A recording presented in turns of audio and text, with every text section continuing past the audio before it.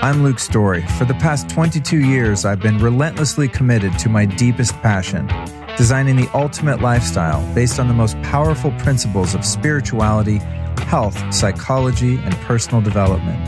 The Lifestylist Podcast is a show dedicated to sharing my discoveries and the experts behind them with you.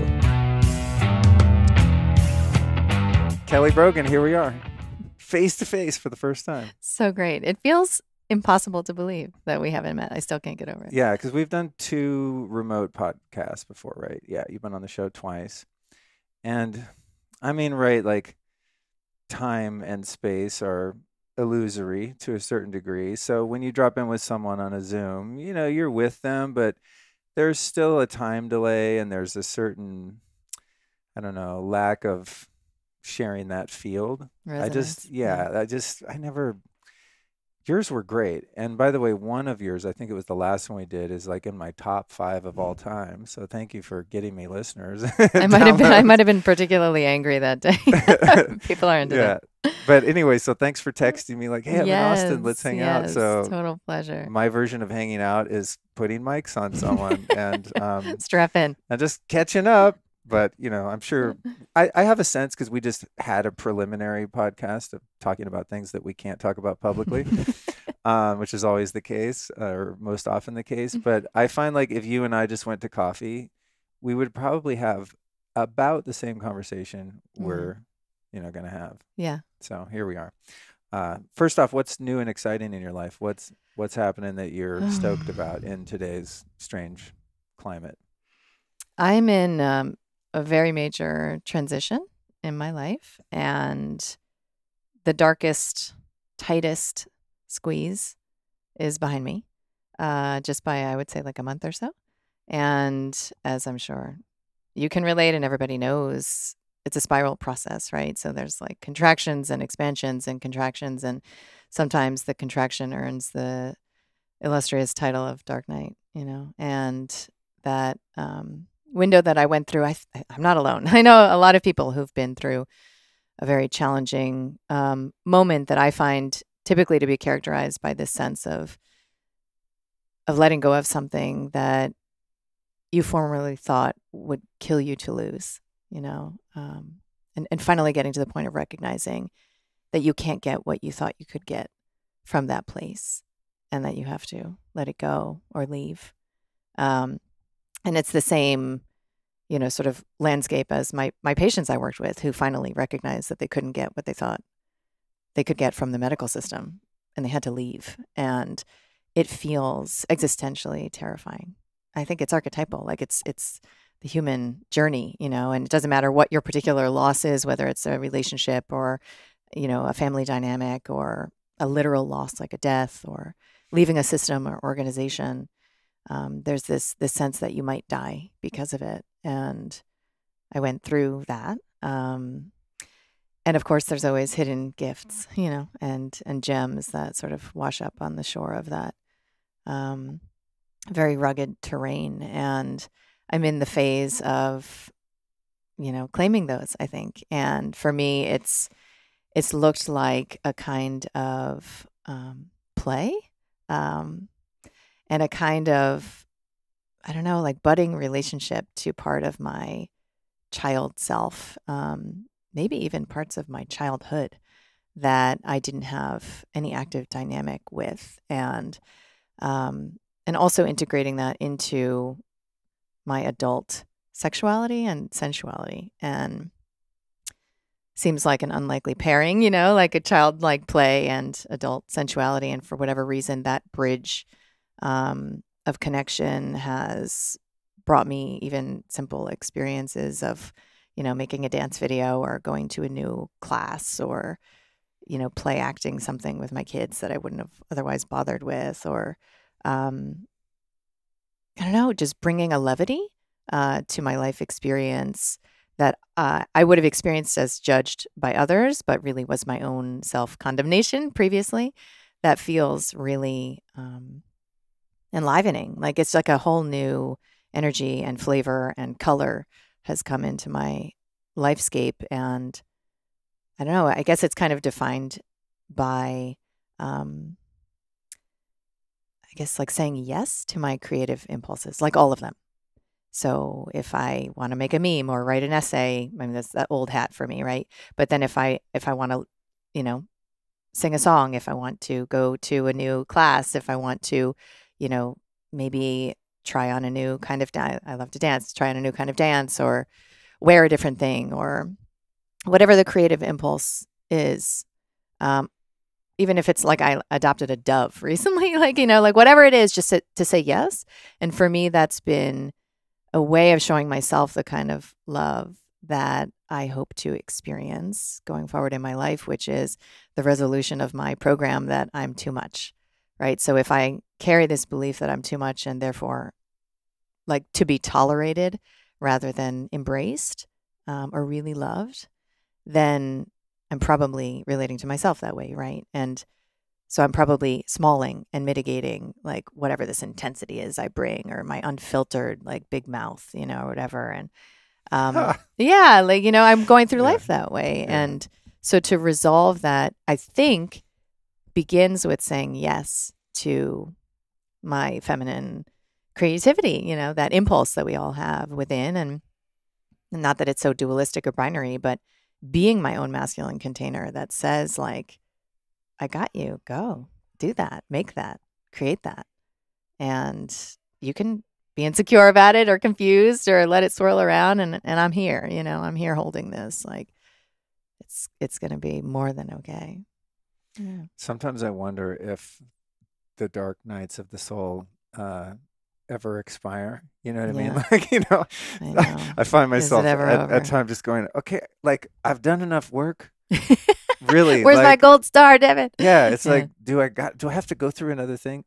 But I have to say, and it sounds like you're having this experience that having weathered some pretty gnarly storms, as most human beings have, that um, you mentioned levity. There's a Mm. certain levity present in those struggles that I find to be hopeful. Yeah. You know, like I've had some really gnarly challenges in the 3D world around this house that we're Yeah. endlessly renovating and things like that. Quality problem acknowledged, right? There are many people with worse problems than, hey, I bought a really cool house. I'm making it cooler. Uh, but as stressed out as I've been, and at times as I've allowed that sort of victim mentality to pervade, there's still kind of a lightness to it. Mm-hmm. I'm not taking it that seriously. A, because nothing really is that serious in the long term, right? But B, I know that it's like my perspective on it is that I'm extracting lessons from it that I'm going to be continuing to integrate for the rest of my life. And those are like now part of my tool belt. When this thing happens, I have a choice. I can take responsibility for how I Mm-hmm. respond or react to it. And therein, I find value that lessens the suffering in Absolutely. the midst of it, right? Because I'm going, this is very uncomfortable, and I might not be able to make myself feel comfortable, but I can extract value from it now rather than after the fact. In 5 years, I don't have to look back and go, oh, I see why that bad shit happened to me. It was because I was supposed to learn X, Y, and Z lesson, but to actually be able to integrate and appreciate the lessons in it, even when one is incredibly uncomfortable. It's a fine balance. Yeah. I mean, I wrote in my last book this phrase that suffering ends where meaning begins. And I didn't actually think, I was like, where did I get that from? And That's good. I put it in quotes and searched it, right, to see where because I'm very attributional. I was like humiliated in med school by an attending who like accused me. She was accurately, you know, describing that in a presentation, like I didn't credit her with a study she was doing properly. Anyway, I was totally humiliated. And I'm pretty hard to embarrass. Like my shame is very deeply buried and inaccessible. And it just stuck with me. So anyway, I'm very attributionally oriented. And I looked this up and the only search results were me and Viktor Frankl. It was like super strange that this idea of meaning making has been with me for some time. And I think the shadow of it is that it's a defense for me. It's an intellectual defense, right? So I can get out of the experience of intolerable emotions as soon as I understand why they're happening, right? Like this Oh, makes right. sense because, and it shortens the duration of my time with the emotions that are being served up, right? And obviously, we know about emotional alchemy when you sit and you're just co-present with your fear, with your rage, with your shame, with your grief. You just sit with it. You're with it, doing nothing, just with it. It shifts, right? So maybe it's like a sensation here, and then maybe it comes up here, and then maybe it drops down here, and then it kind of disperses. And then within minutes of this type of storyless practice, it changes. That's the etymology of emotion. That's the nature of it. And I find that I am so, I mean, psychiatrists are very pattern recognition oriented people to begin with. And there's probably many reasons I went into this field, but I find that I'm very good at recognizing the pattern, understanding why this is happening, seeing the sort of grand design, the poetry of it.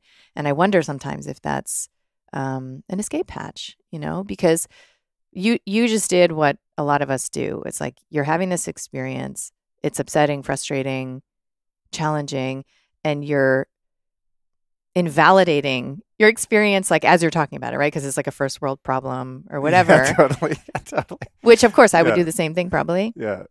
And the truth is, like emotions, I think the truth is emotions are emotions, right? So that's how you're engaging whatever emotions are coming up for you in the 3D. For me, it might be through, this dynamic or this relationship. For somebody else, they lost their job, and for somebody else, their dog passed, and the situational details, like the circumstances, are only relevant in a social hierarchy of who is entitled to pain and suffering, right? And they're not relevant otherwise, because the grief or frustration or inadequacy or powerlessness, maybe that could Yeah. come up, Yeah. is probably the same exact visceral experience as what I might encounter, looking at elements of the current psyop or whatever. It doesn't matter really, because the emotions are the emotions. And when we try to make sense out of them and justify them, that's a huge thing I've been working on recently, is just to understand the ways in which we self-betray and we self-abandon. And one of the chief ways we do that is to imagine that our emotions require explanation, justification, and a reason to be, right? They have to make sense. Otherwise, they're probably wrong. And if you're like me, you were raised to experience your emotions as fundamentally wrong, problematic, especially the so-called negative emotions. So, of course, we're going to find ways to collude with the understanding that our emotions are not really meant to be there. So how can we get them gone as soon as That's possible? so interesting. It brings to mind something that I don't know, I've just naturally been doing throughout this process. Because part of it is like, okay, let me zoom out and see the big picture, right? Which is what I was describing, just going, okay, I can see that this has some utility Yeah. in my life, right?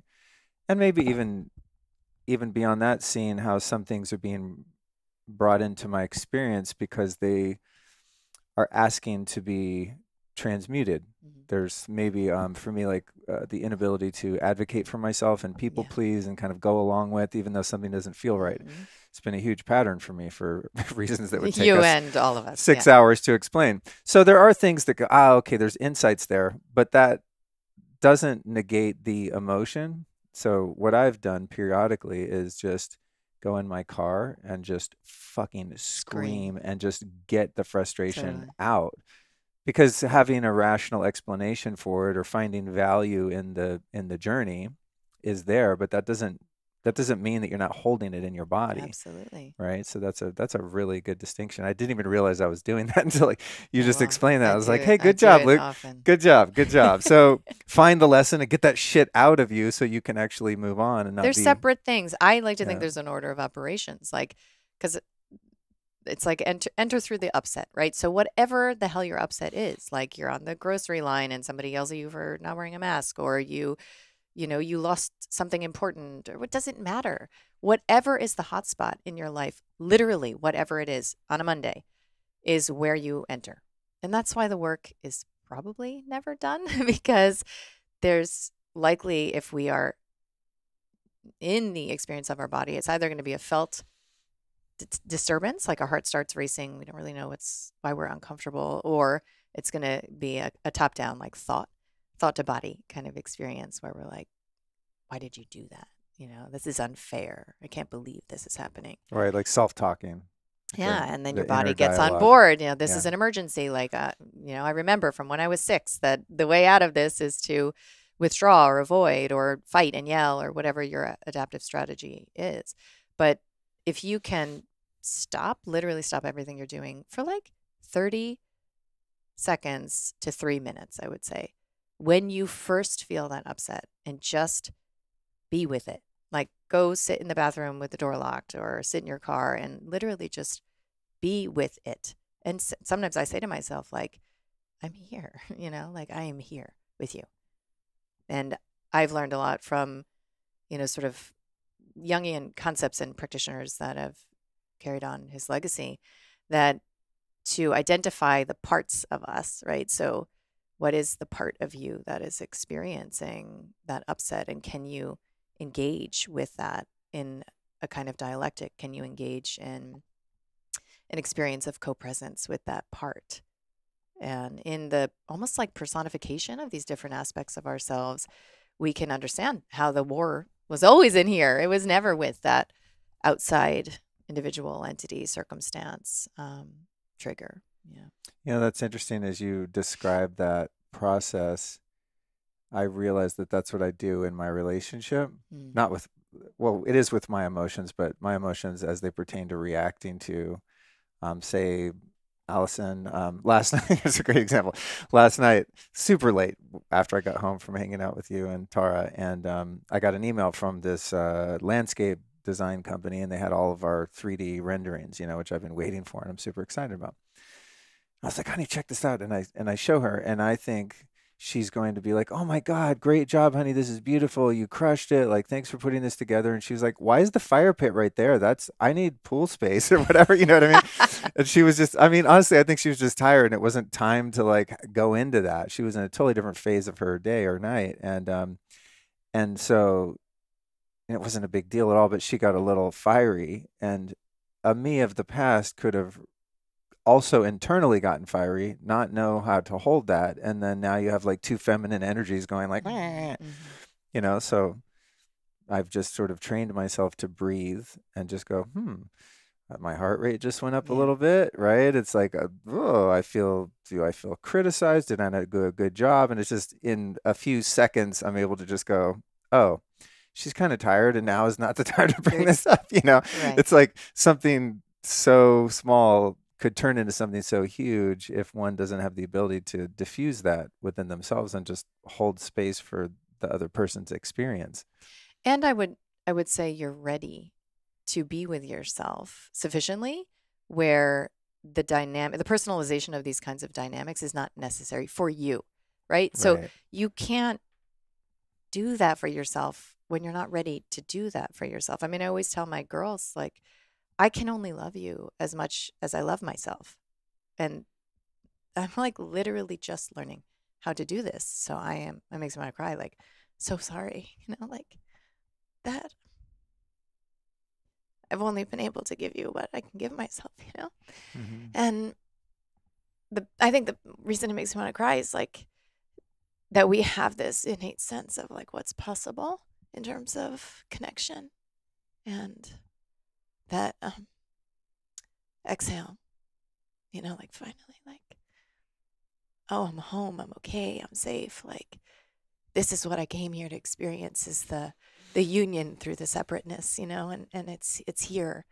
And sometimes it can feel so far away.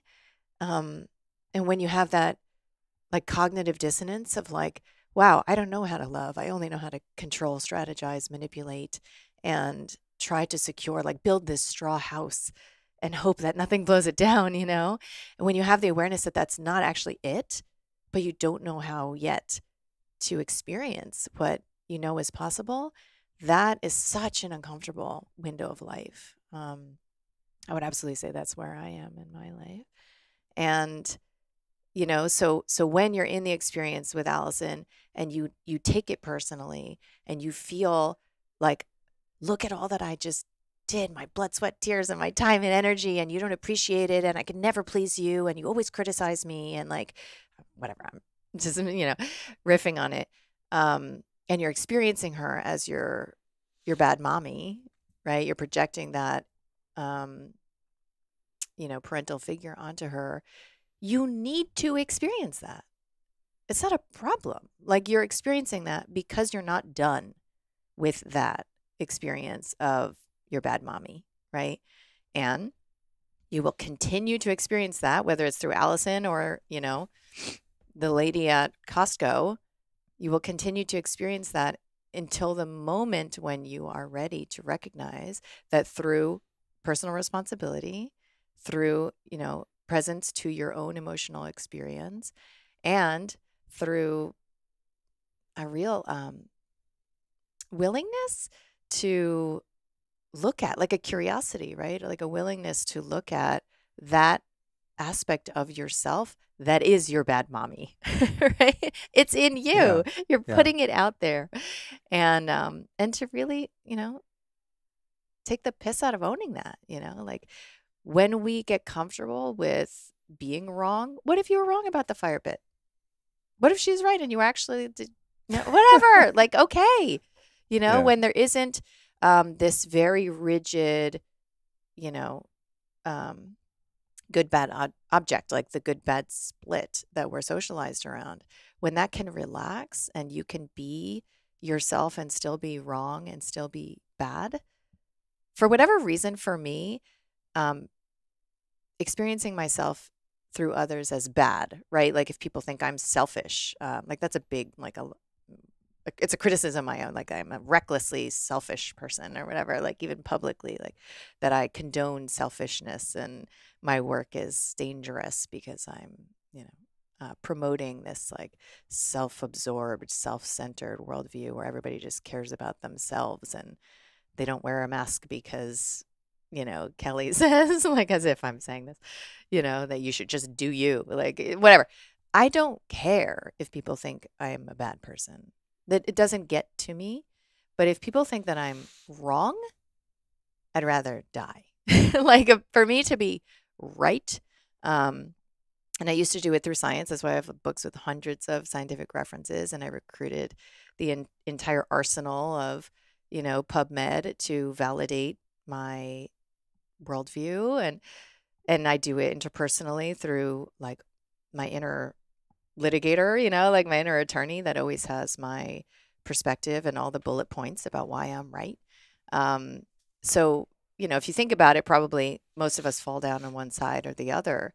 But this concept that if we are bad or we are seen and experienced as bad or wrong, that somehow is an existential level threat to our beingness is an illusion, right? So when we can get more comfortable experiencing ourselves as wrong or bad,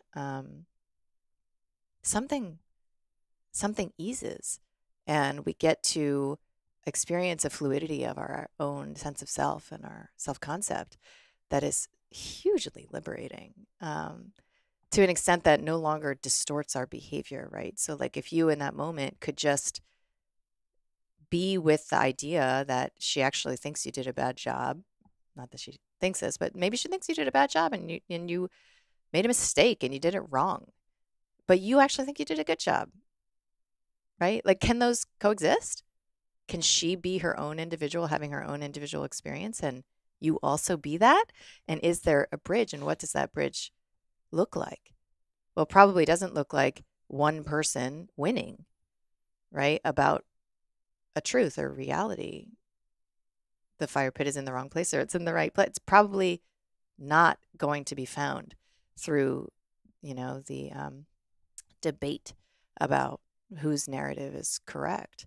And that's obviously where we get into the realm of like empathic bridges and, attempting to connect through totally disparate realities. And obviously in the world scene, I mean, this is the invitation, right? Like, how do we how do we bridge across the divide of realities that are totally non-complementary and maybe fundamentally incompatible?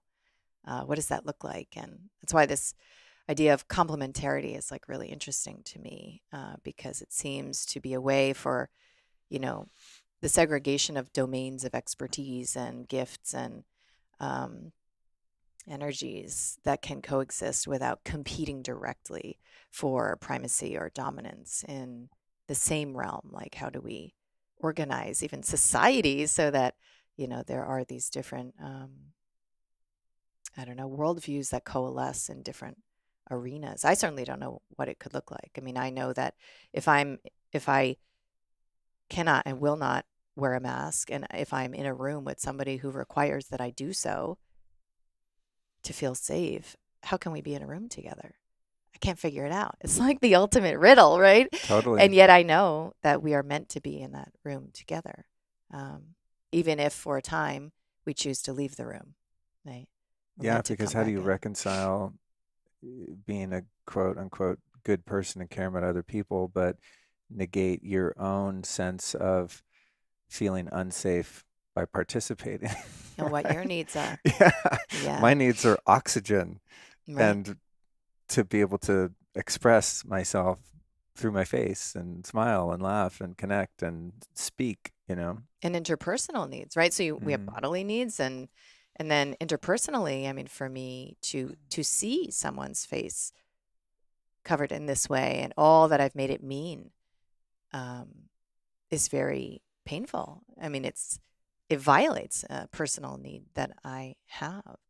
And so we get into the weeds of like so many dimensions of physical, spiritual, psychological, interpersonal needs that seem impossible to um, meet in the same space and, and time. And I think that's part of the gift of this, is like really beginning to look at all of these ways we were unready, or I'll speak for myself. I was unready to really dive into, to understand the hidden dimensions of the victim consciousness that can hide in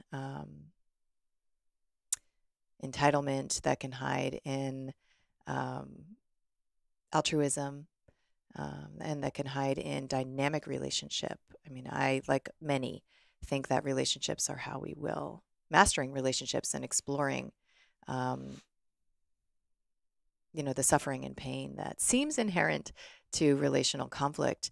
That's the way out. That's the way to the new world. That's the way to this, sort of third path or middle way or whatever you want to call it, is going to be through these individual relationships, because I, like so many at the beginning of this 2 years ago, like saw it coming.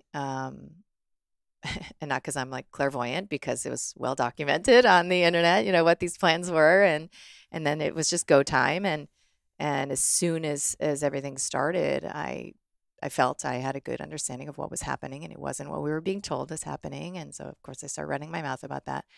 And I spent a good number of months sleeping very minimally, researching very maximally, and like sounding the alarm. And then I started to meaning make, right? Like then I started to recognize, like, okay, I think the people who are going to get it and see it this way do. And is there much more to like, what really more do I have to say? And I've been very interested in shadow work for many years, and I started to recognize, okay, so if I have issues with totalitarian, you know, tyrants or even hierarchical models, then how am I exercising that in my personal and professional life? And so I started to, like I re-recorded all the videos to my like signature program, and I stepped down as CEO of my company, and I started to look at, the ways I was like telling my girls to like eat their broccoli, try another bite, or like your room is a mess or whatever, just like subtle judgmental comments that just whatever, like that, Yeah. as if I know better what their room should feel like. It's their room, or So I know better how they so you should eat. started to examine your own micro tyranny, Exactly. right? And there wasn't Yeah. a ton of it because this has been my jam for a while, right? Is to like, like I've never punished my children, for example, never. Um, and it was still there. Like there was still subtle ways, that it was active. And then I started to look at all of the incoherent aspects of my lifestyle, and like, the Amazon and my smartphone. Tell And us about your smartphone, because we're yeah, hanging out last night and I looked over and I was like, "What is that phone?" Because you mentioned it to me. You're like, "Yeah, I'm kind of hard to reach because I have a different kind of phone." And I was like, "Oh shit, she legit." I mean, it's not a flip phone, but it it's looks, like a hipster flip phone. It's called a yeah, light phone. I'm not L I necessarily endorsing it because it kind of L I T sucks in a E. way. Light. Oh, okay, okay. And there's a couple, I have a new one coming soon, Mudita, it's called. But anyway, I I'm still figuring that out. It's my relationship to technology does not feel coherent yet. Mine either, Yeah, it's because hard. It's the ultimate addiction. I mean, Yeah.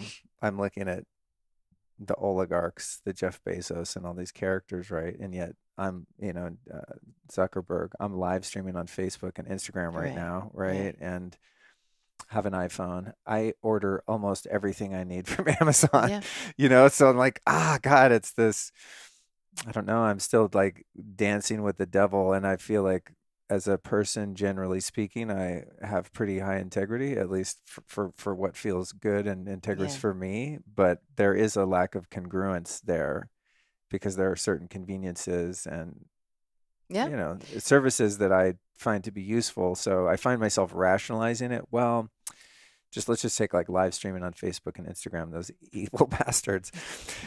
It's like, well, okay, I'm sort of playing with the other side in their sandbox, yet is the net benefit of my doing Leaving. Yeah. so uplifting mankind Right. in a more meaningful way? Like, is it going to make a difference to that system, to that beast, if I personally opt out and start advocating for other people to do the same? Like, is that going to serve the greatest good for all creation more so than me just kind of doing my work in a Trojan horse capacity? And like, yeah, I'm kind of still in this system and I'm not trying to be deplatformed and have, no ability to reach people. So is the net, result of that me contributing more positivity and more awakening to Right. more people, and am I able to do so in a bigger capacity having a smartphone than if I got myself a light phone and could only text and call people and Right. have no access to apps or whatever, Right. I mean, I don't spend a lot of time laboring over this. I'm just keeping it moving, but I'm so staunch about some of my positions. And I've never put the thing up my nose. I'm never doing any of that. I'm just, if I have to go somewhere that requires that, I don't go there. Right. It's just, I'm not doing that. It's clear. Yeah. So there's like hard lines that are just metaphysically non-negotiable for me. But then there's the gray area of Yeah. the stuff I'm describing that's kind of like, yeah, I'm still in the swamp a bit, It's like Yeah. kind of waiting it out until there's viable alternatives there that can still serve my needs. So yeah, I don't know. Yeah, It's interesting. I would say that what you just described, a lot of us have had that inner dialogue of like, well, this and that and balancing and rationalizing. That's the inner attorney, right? Because you're Totally. on some level, not to like whatever put you on the spot, but Yeah. you want to feel right about your choice, right? So you're Yeah. making sense out of it. So now you can still feel okay about it. I don't think there is an objective, like sovereign lifestyle, right? I don't think there's an objective way to exit the matrix and build this new earth. I think that it is an inside job. If you feel a disturbance, which I did, actually, it was less about like track and trace and being a part of the machinery of cyborg, humanity, than it was actually about like the addictive elements of my smartphone. And Wait, where's my phone? exactly. And when I would find myself, it was really Yeah. like one day my youngest daughter yelled at my other daughter. I used to use this app Voxer or whatever. And she yelled at her because Sophia, my eldest, was trying to tell me something.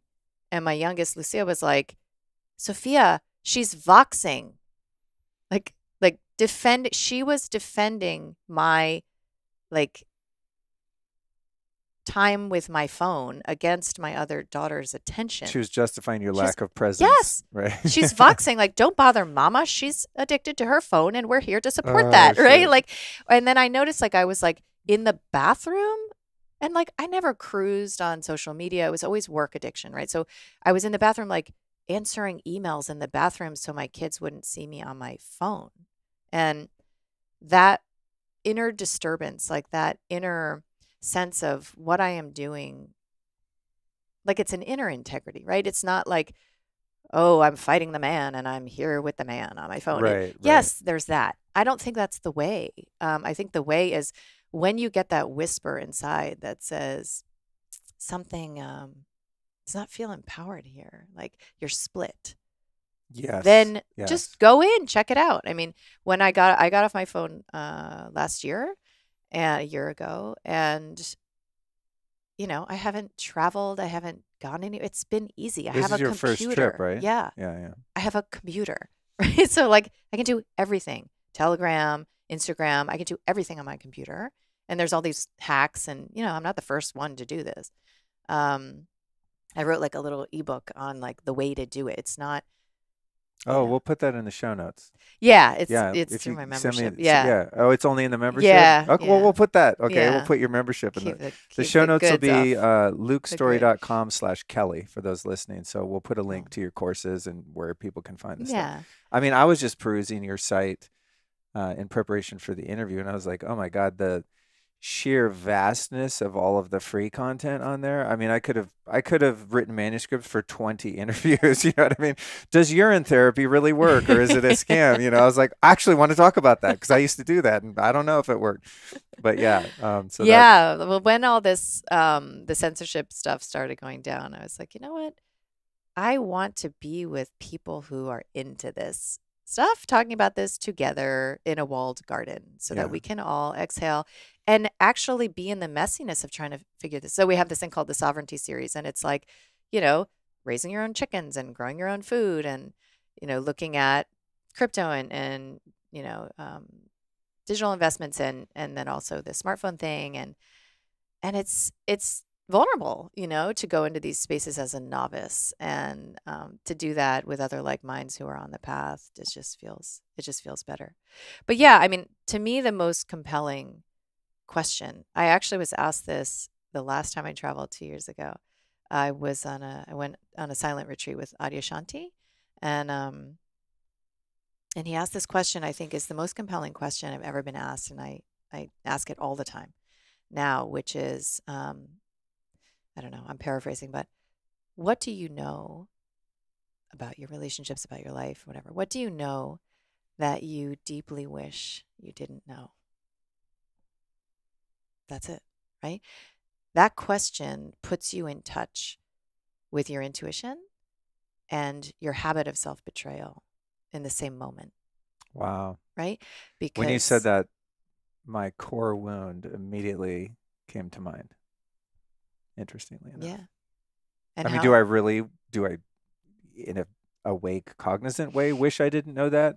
No, but fundamentally, you know what I mean? You could just go like this. There's a lot of grist for the mill in that wound, and it's the catalyst for so much evolution. But there is still a part of me that's like, oh God, I wish that was repressed, you know, because it's something that I won't say so much has to be dealt with, but it's fundamental to who I am and has shaped so much of my life, often in the past quite negatively, you know.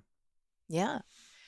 And there's probably concrete examples in your three-dimensional life right now where it's really relevant, right? And so it might be like, oh, I need to leave this relationship, or I'm not showing up for my daughter the way I should, or I really should stop, you know, drinking, or I really should start eating meat, or I really should stop eating meat. I mean, whatever it is, there's a little voice down. Start eating. That's a whole other topic, actually. As one of the great international advocates for red meat eating for the past decade, I'm a year and a half vegetarian now. Are you really? Super confusing. Are you feeling okay? Surprisingly, yeah. I Oh, actually don't feel that's any funny because different. when we planned dinner, I knew you as an advocate for red meat, Yeah. and there's a really great like grass-fed meat Yeah, place near yeah. here called Carve, and I was gonna go there because everyone always likes it. But it was far away from where we're all Yeah. staying and stuff like that. So we got a place with options. But that's interesting.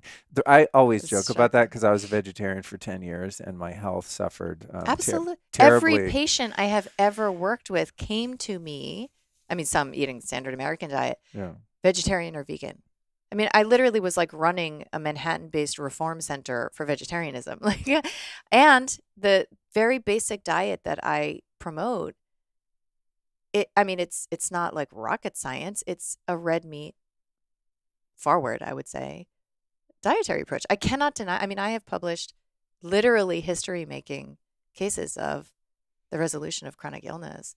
I mean, as far as I know, I published the first case on the resolution of Graves' disease through lifestyle medicine ever. Wow. Right? That's not because it's the only one or the first one, Yeah. but I took the time, to publish it, and we have dozens of these. So I know that this approach is game changing, and I couldn't make sense out of the fact, and I had Hashimoto's, and I healed myself through, incorporation of red meat and obviously elimination of gluten and dairy and other things. But I wasn't meditating, I wasn't exercising, I didn't do anything else. I just changed my diet at the beginning. And yeah, so as a part of this like sovereignty series thing, I started raising chickens, and I adopted two cats, as we were talking about earlier. And that was the end for me. I never ate meat again. Wow. That's so interesting. Shit. That's so It interesting. was like it really threw me, because I still am. I mean, I'm probably a year and a half in, and I don't know what's going to happen to my health. And this is certainly not for health reasons. Um, and I started to develop this, I don't know, kind of like ideology around diet, where I think that we borrow the prana, we borrow the energy, we borrow the nutrients, whatever dimension you want to look at it through, um, from animals when we need that, and that there are stages of connection to our own like pranic sourcing, our own. Obviously, we know there are breatharians in the world. Like, obviously, we don't need to eat, so it's way more nuanced than macronutrients and omega 639 fatty acid. I mean, there's more to the story here. We all know that there's a dimension of um, consciousness that can be applied to our Right. relationship Right. And to sustenance. that um that fact is generally outside of the conversation of like what's the best diet. Like I hate talking about Oh my diet, God, no, I never you do know, either. the There's no diet, point. because it's like, but anyway, whether like you can provide data that supports eating whatever or not eating it, right? Outside of that, you have, Neem Karoli Baba, you have Muktananda. You have all, I mean, I would think of like the Indian saints and sages, and Yeah, they're reported to sometimes not eat, not sleep. for decades. Yogananda, like you hear Tom Knowles talk about him, he's like, yeah, he would maybe kind of nap for like an hour in the evening and Amazing. then is just awake serving people the whole time, right? So there have been humans on record that have gotten energy from other Yeah. sources, right? And it didn't matter if they were paleo or vegan or carnivore or whatever. Like they're so outside of that because their consciousness is, I don't know, I guess maybe elevated might be the right word, or tapped in a certain way that just negates all of that lower level debate on what you actually put in your body. I think the debate is like all of these ways that we recruit science and rational mind to justify our impulse, our feelings, our intuition. It is another form of self abandonment. I don't need to convince anyone, I don't need to prove to anyone what is aligned for me. And that's why I never entered into the nutrition paleo vegan debate. And I have many vegans who are not fans of mine, for sure. In fact, the most vitriolic emails we've received over the years have been from the vegan community, for Well, sure. now they can like you again. Oh my God, I don't even care who likes me. It doesn't matter. But We're gonna announce it here, guys. Oh my God! All you vegans. And no, I'm not a vegan. I eat my chicken's eggs. They were that you were pissed at Kelly before. She's She exonerated. She's now joined your team partially. Right, partially. Except for the eggs. Except for the eggs. Yeah, no, but I mean, I think it's again that inner alignment. My mentor Nick Gonzalez always said patients will want to eat the diet that heals them. They'll want to eat it. So every time a vegan or vegetarian would sit in my office and I would say, listen, here's the diet you're going to do. You don't get a second appointment until you have a month of literally no bullshit, not one moment of cheating, not one molecule of gluten or dairy for 1 month, and and the rest of it, and I'll see you on the other end. And they would light up like a Christmas tree at the idea of having a burger. Yeah. I've been approached by many people, predominantly females, that are really struggling with being vegan, and they're coming to me with kind of permission, permission, because they're in that split. And my go-to is always bone broth. I'm like, hey, like that animal died anyway because people wanted to eat its muscles. So those bones are just going to be made into dog bones unless somebody boils them and you drink it, and that usually starts giving people the vitality that they've been lacking enough where they're like, okay, steak. You know what I mean? So, and my approach was like steak tonight. Oh, yeah. Well, so it's no easing in. And I found I never had to convince anyone. It's this meta permission to follow that inner rumble. I don't know. I wish I had a better word than rumble, but that is all I ever provided to anyone. I mean, even Ali Zek that we both, who's like a public former patient of mine, an incredible sage on this plane at this moment. Her son, Alec. Yeah, he's in my top 3 what do you call it? Tweeters. He's got great, concise ideas. I suck at Twitter and no one listens to me there anyway, but I go on there sometimes and I always look for his. They're great. He's amazing. Their family is very like articulate. It's such a gift to this plane. And, I often talk about how, I mean, her story, she's a published case, but her story is extraordinary. And I encourage anyone to explore, her Phoenix Rising, experience. And literally all that I did for her was to look her in the eye and feel deeply in my heart. As I said to her, you're not crazy. That's it. It's literally it. I mean, this woman was like off and running, like that's all she needed to validate that little voice, that little inner knowing that like needed a little like, sort of enclave to hold it, needed a little containment. And so, so when I got that rumble inside, that was like, you're done, eating animals. I tried to make sense out of it, but I think if I continued to do so, then my paleo diet would have become wrong for me, right? And maybe I would have gotten sick as my body attempted to remind me. If it is aligned, which it was for all those years of my recovery, then it's the right one for me, right? So it's just that coherence. It's getting into a state of, your actions, your words, and that deep, deep inner knowing, that rumble inside being all on the same tip.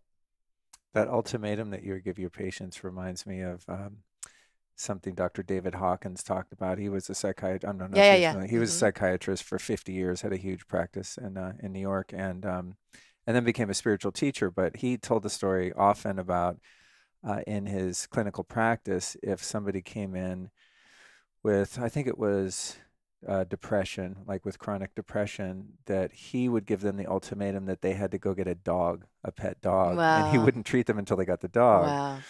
For 2 reasons. One being that dogs carry an energy field of unconditional love. They calibrate quite highly, consciousness wise. Yeah. And the other was that in many, if not all cases, depression is sort of a focused self-centeredness and selfishness, where one is so self-absorbed that, I'm the worst person ever, whatever. And that having to care for a dog would often be their medicine, Yes. would bring them out of that, because then they had to think about and participate with something Relationally. other than themselves relationally. I thought that was so cool. So eventually I wasn't depressed. I was feeling fine, but I got a dog in part because of the way he would describe that. I was like, huh, if my life could be even more rich and full and have even 1% more of the energy field of love present, why would I be worried about picking up poop or having to find a sitter or whatever Yeah. inconveniences Yeah. I had sort of projected onto this idea of having a pet?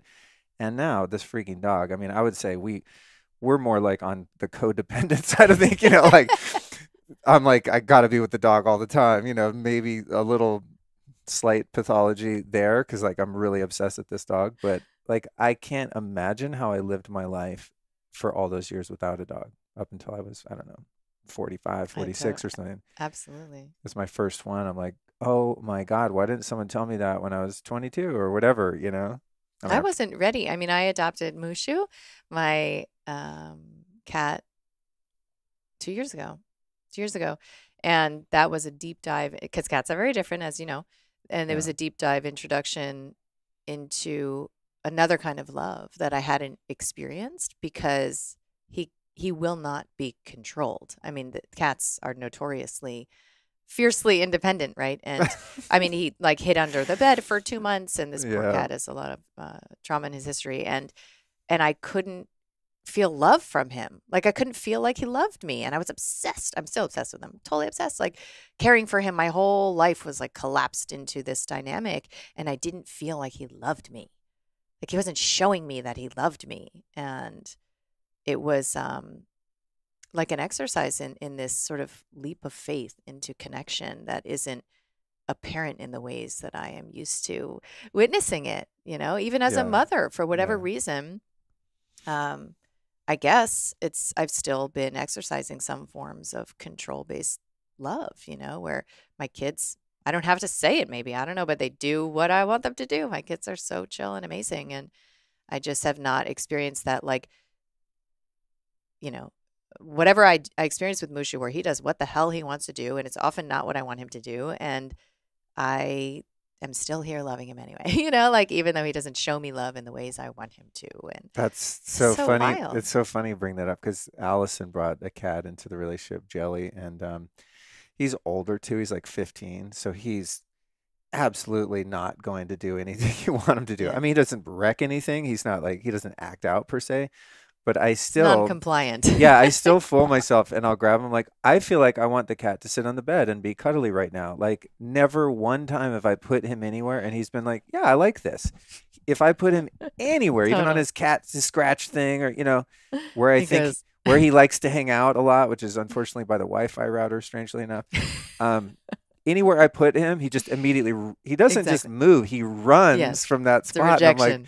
I'm like, oh, this is so interesting because Cookie, on by contrast, I mean, you can just anytime you want flip her upside down, rubber belly, she just turns to jello. Like all she wants to do is just cuddle and be obviously near me, or and now Allison even, almost to the same degree. But yeah, the cat is a really interesting relationship to see, and also to see like those impulses. I mean, they're not that relevant, but I do want to control my Yeah. experience with the cat, right? Yeah. I want the cat to do this right now Yeah. because it makes me feel good. And he's like, nope, doesn't feel good to me. Bye. Yeah. Which is Absolutely. which is a great lesson for how I interact with other people. Because out of my own fears at times, I do have the tendency to want to control, especially as it pertains to other people's health and behavior, Yeah. because like I have a selfish fear of something happening to Yeah. them or them getting sick or harming themselves. It's like, yeah, I care about them, but if I look a little deeper, it's out of It's my all of that. own, like I don't want to ever face pain if they're in pain. Because otherwise, if it didn't pain me for someone I love to be in pain, I wouldn't care what they do and I would never try to control Of them. course. You know what I mean? And It's it's also, funny. I think, the rescuer dynamic. I'm sure most people know about the Cartman, like, Nailed it. victim triangle. Yeah. Yeah. I never made that correlation, but that is It's what it that's true. yeah. I Yeah. mean, that's the sneakiest form of victim consciousness, and control-based attachment is the rescuer dynamic. I feel is the rescuer dynamic because, you know, that's where and it's also socially engineered, our compassion, our coerced compassion and virtue signaling, and this idea of appearing to be a good, caring individual, offering yourself for the betterment of others, Oh like God. even, That was one thing I wanted to get in. yeah. As I predicted, I haven't You looked haven't at even my looked. main no, because I knew that would happen, but there were things I wanted to discuss, and that's one of them. Yeah. I do want to get into that, but before I forget, I want to congratulate you on making it onto the Disinformation Dozen Oh, list. thank you. I'm just so proud of you, and I'm going to admit here on this recording, I felt a little envious when all of you were included in It's such that, an and I arbitrary no, I know posse. I'm joking, but I was like, God, am I not doing something right? I should be on there, No, Not that I you really should don't be want to be. ashamed of yourself. I have enough problems, but what's that been like in your journey? For those that don't know your story, you can go back Mm. and listen to the other episodes. I think it was number 91 and 230, if I'm not mistaken. We'll put them in the show notes. But I think, especially in the first one, we talked about your journey of being, a straight-laced, accredited psychiatrist, totally indoctrinated into the system, found flaws in that, and eventually ejected yourself Yeah. out of that and became Kelly Brogan, the rogue. Uh, but what has it been like seeing yourself? And you don't seem terribly bothered by it, which is Mm-mm. amazing. When did the censorship start to appear, Mm. and when did you start to be, vilified on such a grand scale? A and B, how have you been able to love yourself through that Mm. and reconcile that and just stay grounded Mm. without that egoic attachment to disapproval, or that egoic fear of disapproval and being ostracized? And I mean, that's such a deep rooted thing within It's us, yeah, it's interesting. Well, I'll answer. Okay, so it was June. I remember it must have been 3 years ago that the Google algorithms changed, and I was like wiped completely. I had like first page, which anyone who's done this organically over years of writing, and SEO and all that stuff, I had first page results for a number of things, including weird searches like gut brain searches and like psychoneuroimmunology and whatever, and I was just wiped. And so now anything that is relevant of the hundreds of essays that I've written um, cannot be found unless you put kellybroganmd.com in the search, which of course nobody's putting when they're searching right? a new Well, that's, concept. it's funny you mention that, because when I was getting ready to prep for the interview, I just searched Kelly Brogan, and I was like, "Where's her main website?" And it was Yeah. like, it was on the Even first that's page, so silly. but it was on the way on the all the way down. I'm like, anyone else that has a public persona, or that's been around as long as you have and that are as popular, like the first thing is going to be your website. Yeah, and it's more problematic if you're like, what are the dangers of antidepressants during pregnancy or whatever, and you type in antidepressants. First of all, it auto completes um, in a biased manner, right? Right. And then you can't find information that is available. And I explained at the time to my daughter, I was like, it's kind of like if you go to the library and you don't know that the librarian has populated the entire library with her favorite books only, right? Right. And Right. you're going to go to that library thinking you're at a public library, but it's like literally her personal collection, and you might not go to the library if you knew that. So, when that happened, that was a bummer. And it was the beginning of my awareness and recognition that it's game on, and I am playing in their sandbox. Like the interwebs are theirs, right?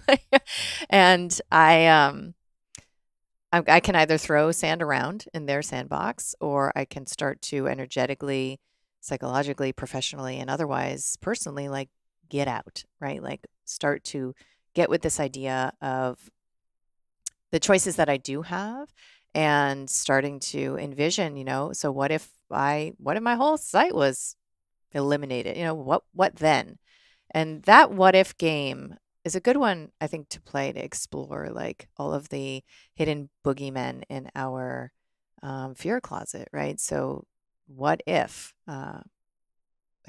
play, digital games anymore. Like, what would I do with my life? And I think about that often. yeah, it's just a Especially thought now, experiment. they're going after Joe Rogan, the godhead of all things podcasting, and I'm like, When they first, the first thing that I noticed that kind of sounded the alarms was when, in perfect unison and concert, they deplatform Alex Jones. Mm-hmm. Whether you like Alex Jones or not, whatever. Like, unfortunately for some that hate him, he's been right about a lot of stuff over the years, in his own unique way. But when it was so carefully orchestrated and he was just nuked from everything within 48 hours or something, I was like, oh shit, here we go. That's the domino, right?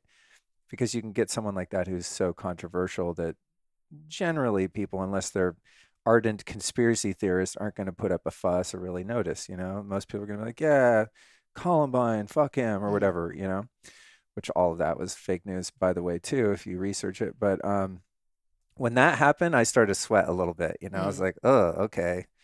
How long before it gets, out of the fringe and comes into the mainstream? And now you see with Joe Rogan, I don't know if you saw this big debacle with Neil Young, which was funny because this morning I saw it was exposed. The entity that bought 50% of Neil Young's catalog for, I think, $150 million recently, has very intimate ties with Pfizer. Anyway, who knows? But to the point of like feeling that or exploring that thought, what am I going to do if, when I saw the Joe Rogan thing, I was like, okay, I got to start thinking about that a little bit more. Like, what would I do? Like, it's a good experiment. Would I do private coaching, like in here in Austin, or what? Like, how could I share? Maybe become a salsa dancer. Yeah, how could I share my gifts? And if it was, if my presence was shrunk, right, by the powers that be, how would I reach people? What would I do? And what comes out of that inquiry is, I think, an awareness of whether or not. Maybe an awareness of the depth of commitment to this being a benevolent universe, right? So if you believe that this is fundamentally a benevolent universe, then it's all going to be exactly what you need. The support you require for your next iteration will show up, and there aren't victims who get punished, right? And it can smoke that out if we have anxiety, fear, and stress around these what ifs, right? So if you do, then it's an invitation to make contact with, like, I'm on a carpet ride, like I'm on a magic carpet ride, and I'm only going to experience that which I actually want to experience. That's my worldview. Right. Not even need to, but I actually want to. And so there were dimensions of me that wanted to experience. I could actually make very easy contact with the parts of me that enjoy being, seen as like a rebel, renegade, like badass, like how that was enculturated in my childhood to be like a legitimizing vibration, like kind of like having a big mouth, Italian, Irish, like that was like the way you survived in my family. It was like to be right, rhetorically right, like to win the argument. And it started to evolve. I mean, in 2016, I had like aerial shots of my house with death threats because of a home birth article that I wrote, or at least it was triggered by that from Jezebel and these other like pharma-funded feminist outlets. And I was called an ableist and like all this crazy shit. And wait, I have to interject there. So there was some perspective of feminism that had a problem with you promoting home birth. And like, I can't think of anything more feminine, female empowering. Oh yeah, no, that's not the unilateral perspective at all. But it was also my perspective that women might want to reconsider taking psychotropic meds and might want to reconsider taking birth control. And so this campaign around calling me an ableist was born, and I had never heard that word, but actually, nor have I. Yeah, so it has almost like eugenics derogatory implications, but at its core, my sense is that it means that I believe that anyone can do what I think I can do. So I'm an ableist, right? Anyone is able.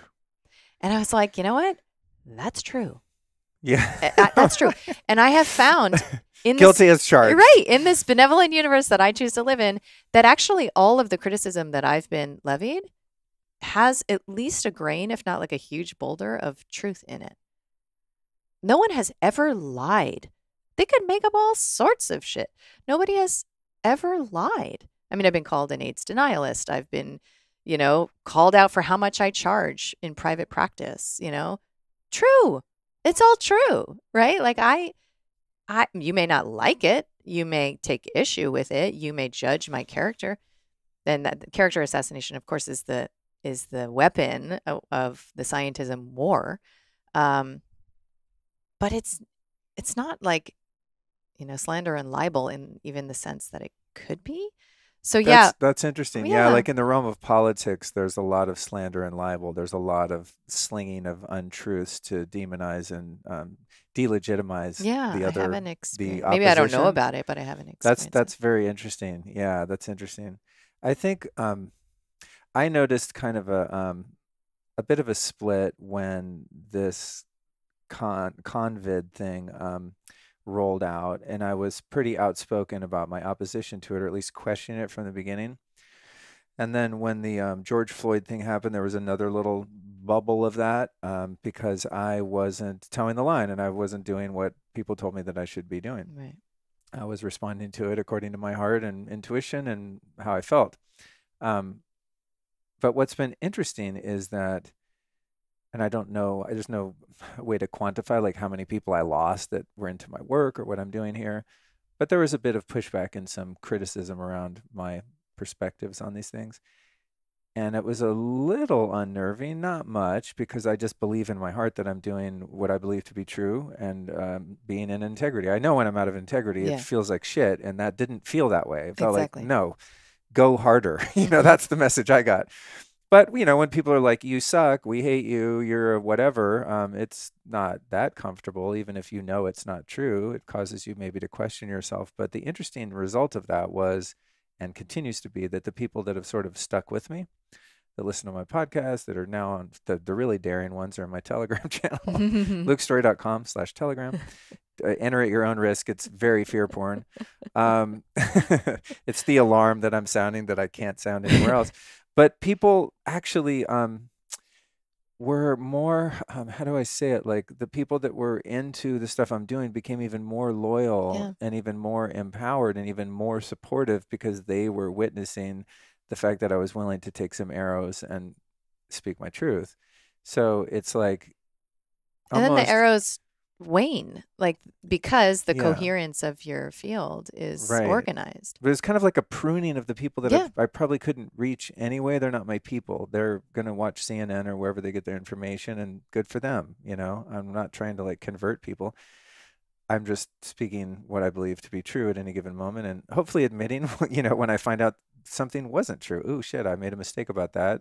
yeah, I'll do my best to correct it. But weathering the storm of like disapproval is so worth it when on the other side of that, like you have your tribe and you get each other and there's that system of support and camaraderie and the strength in numbers, hmm, right? It's like, no, we're not alone. I'm not alone. The world is a benevolent place and yeah, there are tons of other people that see it that way. And we're just going to live our lives as yeah, if all of this is serving a purpose that we don't quite yet understand. yeah, And we're just going to keep doing the right thing to the best of our understanding.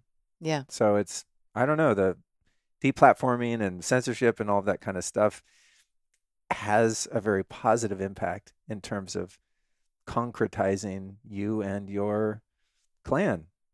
Yeah, well, that's what I was joking about is that, at a time where I've been deplatformed off of Facebook and the Google algorithm and, of course, other forms of shadow banning and follower pruning that happens on Instagram. It's like every week there's like 8,000 more just dropping off, whatever. And I've been at the same number of followers for 2 years. Me too. Yeah, Yeah, me too. It's whatever. funny.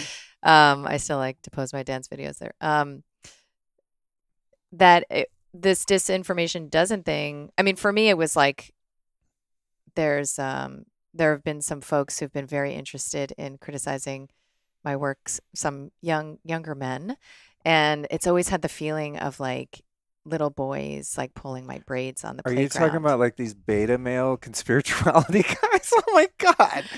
Yeah, it's Insufferable. sad. I feel like they Ins masturbate to me regularly, and that's ins sweet, but it's not where I'm gonna I don't care. It does I not. know. It's funny and sweet, and but there seemed to be some connection because I wouldn't otherwise necessarily put myself in the 12 people who are putting out. I don't even put out vaccine related information. I mean, I have tons of it on my site, but it's not been my focus because I don't know that we make decisions about vaccines based on science any longer. I think that we're in a moment of deep trauma based mind control. And if you are making decisions for or against vaccines and you're doing so with great passion from either side of the aisle, you're doing so from your trauma. That's my belief.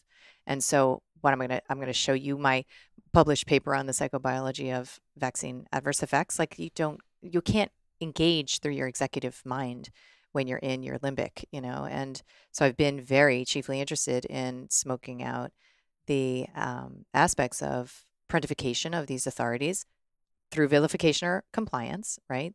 It's the same energy.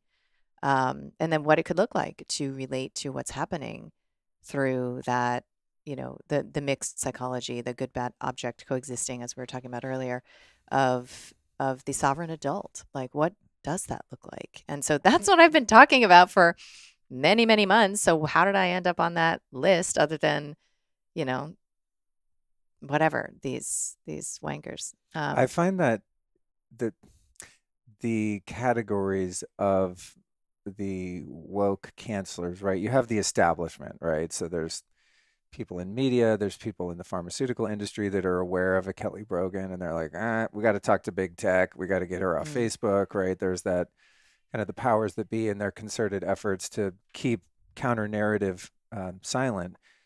What's interesting to me, like just socially, is people like those guys who maybe they are incentivized. Who knows? I got in the beginning of this thing, I forgot about this for a while, but I got an email asking me to promote the vaccine and that I would get paid for it. wow. Yeah. And I'm like, I mean, I'm like ready. I'm at the keyboard just like, oh, you motherfuckers. You know what I mean? And I think it was Allison at the time was like, dude, don't engage like No, that. don't engage. You know, I was tempted. Like, what's that going to do if I send them some seething email anyway? So maybe there are some people that have podcasts, social media accounts that have been co-opted and even are funded. I'm sure that exists.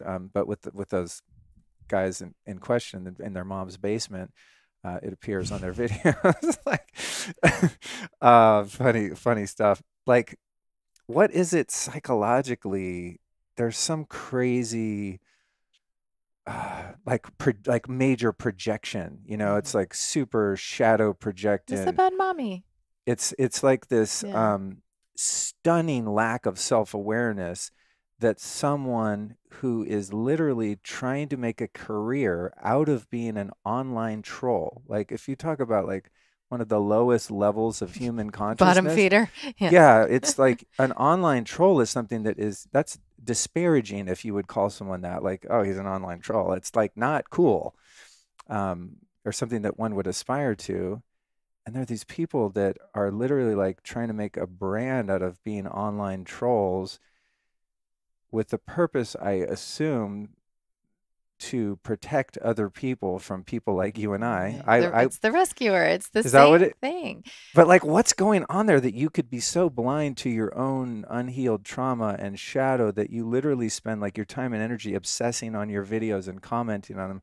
They did one on me the other day, and frankly, I was flattered. I was like, finally, you guys found me. I've been doing this shit for 7 years. Like, I even posted, I was like, please do a podcast about me. I actually listen to that podcast sometimes It's so with like a funny. morbid curiosity, just as a psychological, I don't know, almost a study. Like, what is this thing? It's so interesting to me, and I don't think they're gonna do it because I'm not famous enough or something. But I'm just looking at, and they're not the only ones. There are other people like that, but like, how much pain does a person have to be in interpersonally inside themselves to motivate them to literally spend hours and hours a day to try and tear someone else down I mean, when you could take that energy and actually build something of course, but yourself? you don't know that you have that creative power until you know you do. And so you opt for the surrogate hit of blame and judgment and finger pointing.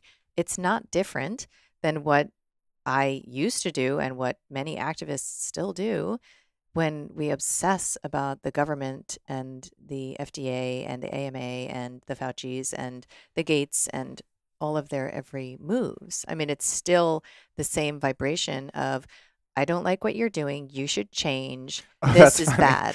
That's funny. So I'm like confused as to what motivates these people, and I'm like, I do that too. I love it. I love it. Sorry to point that out. That's great. No, that's great. Because I do. You know, Yeah. it's falling for duality. You know what I mean? Is what it is. That's when I see myself getting pulled into that, where I'm like, oh, someone has to stop this Bill Gates or this Fauci. Like, not that I'm trying to stop them, but I might illuminate some things about them that could cause people to question their, Yeah, and you you do know. you speak your truth, but at the moment that you need someone to change or something to change in order for you to feel empowered and okay, you're in victim consciousness.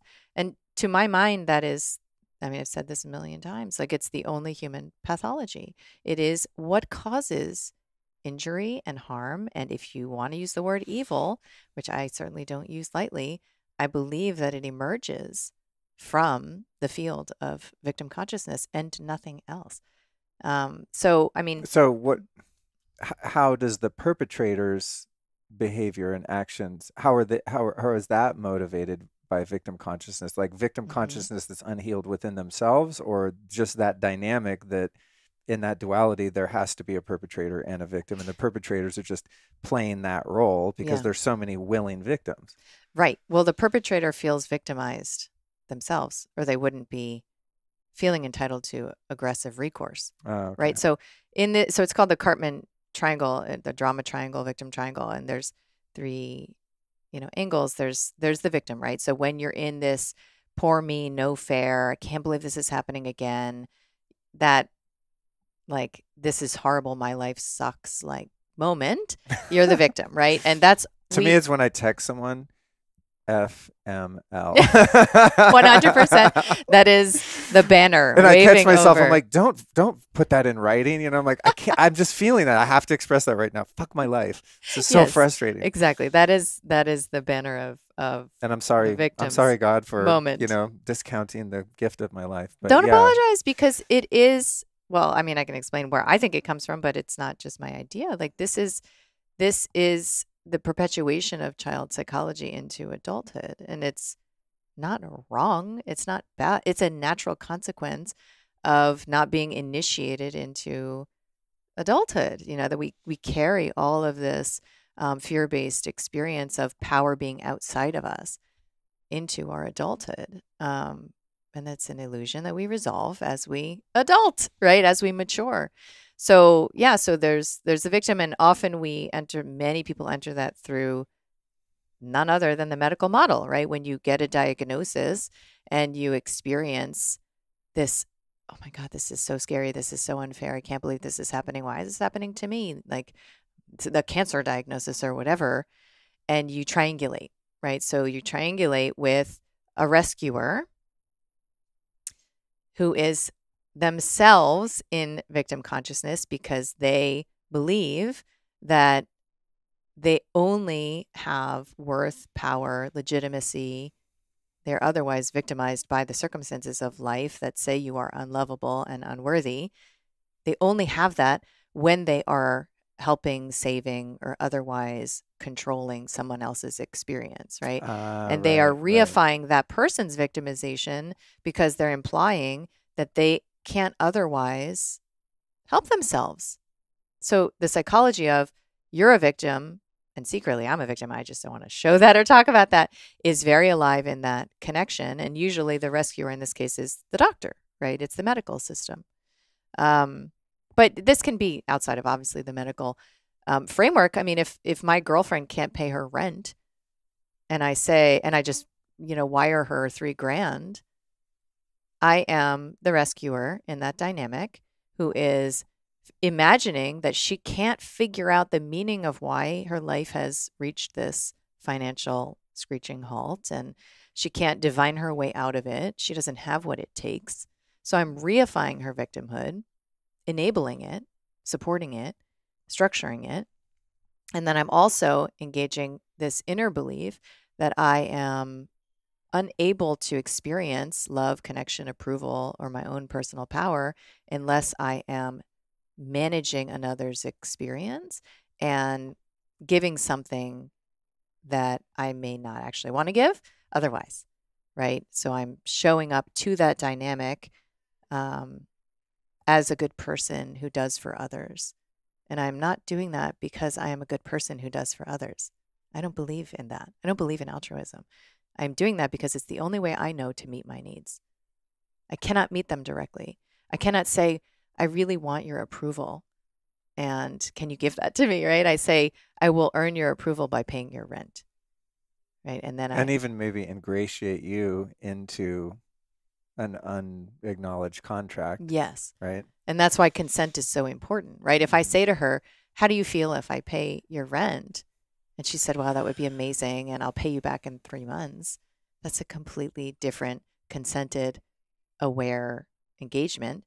And you can still smoke out the rescuer, because if you would feel resentment if somebody didn't express or experience gratitude, then don't do it. Totally. Then don't do it. Totally. Because you're doing it That's great. manipulatively. That's great. Yeah. And that's actually how I ended up coming up with my fees in private practice, which in Manhattan is very normative, but nonetheless, I charged what I would charge if somebody hated me for what I did for them, because I worked my ass off, in that practice, and it was, oh my gosh, a huge energy commitment.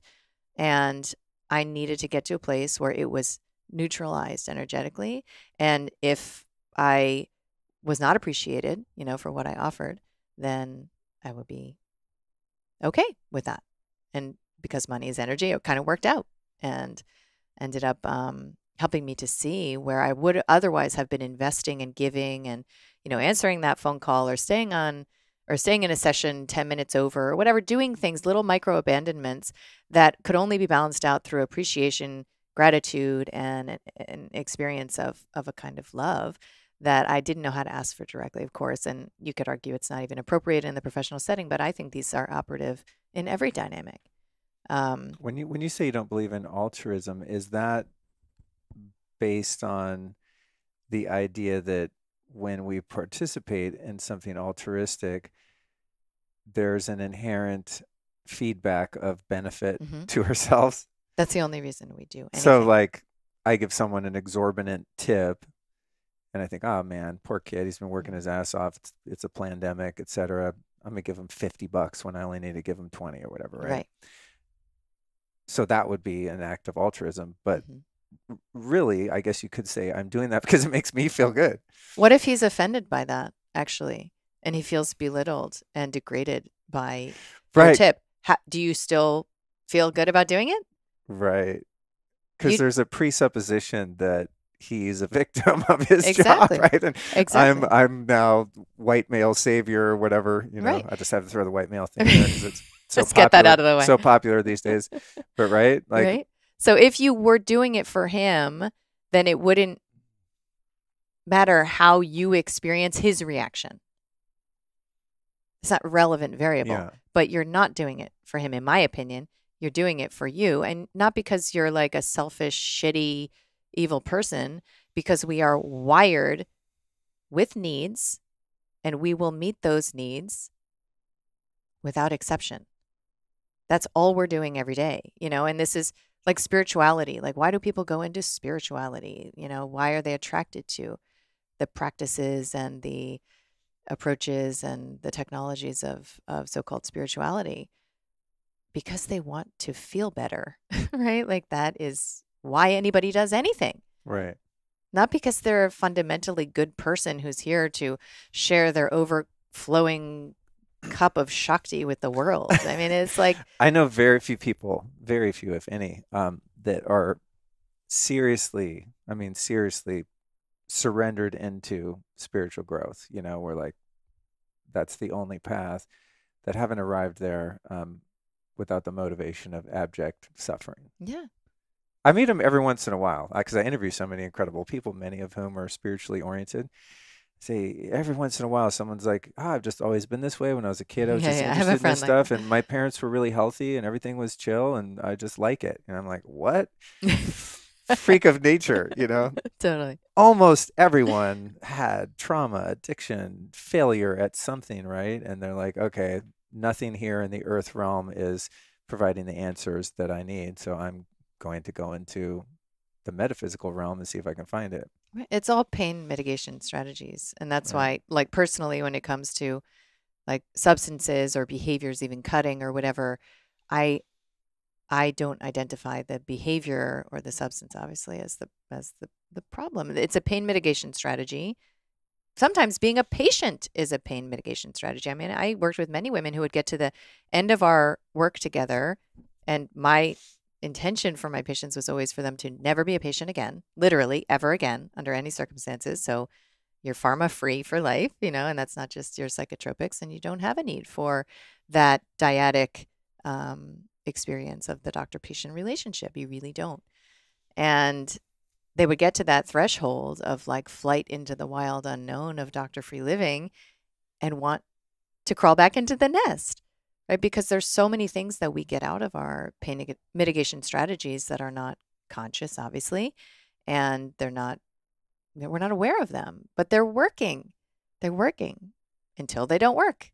That's why you do what you want to do. I'm a big believer in doing exactly what you want to do until, you want to do something different. And that's how you end up actually restoring the connection to your own inner drive, your own inner desire, and your sense of alignment. Because as kids, what we want to do, we're fundamentally conditioned to believe is wrong.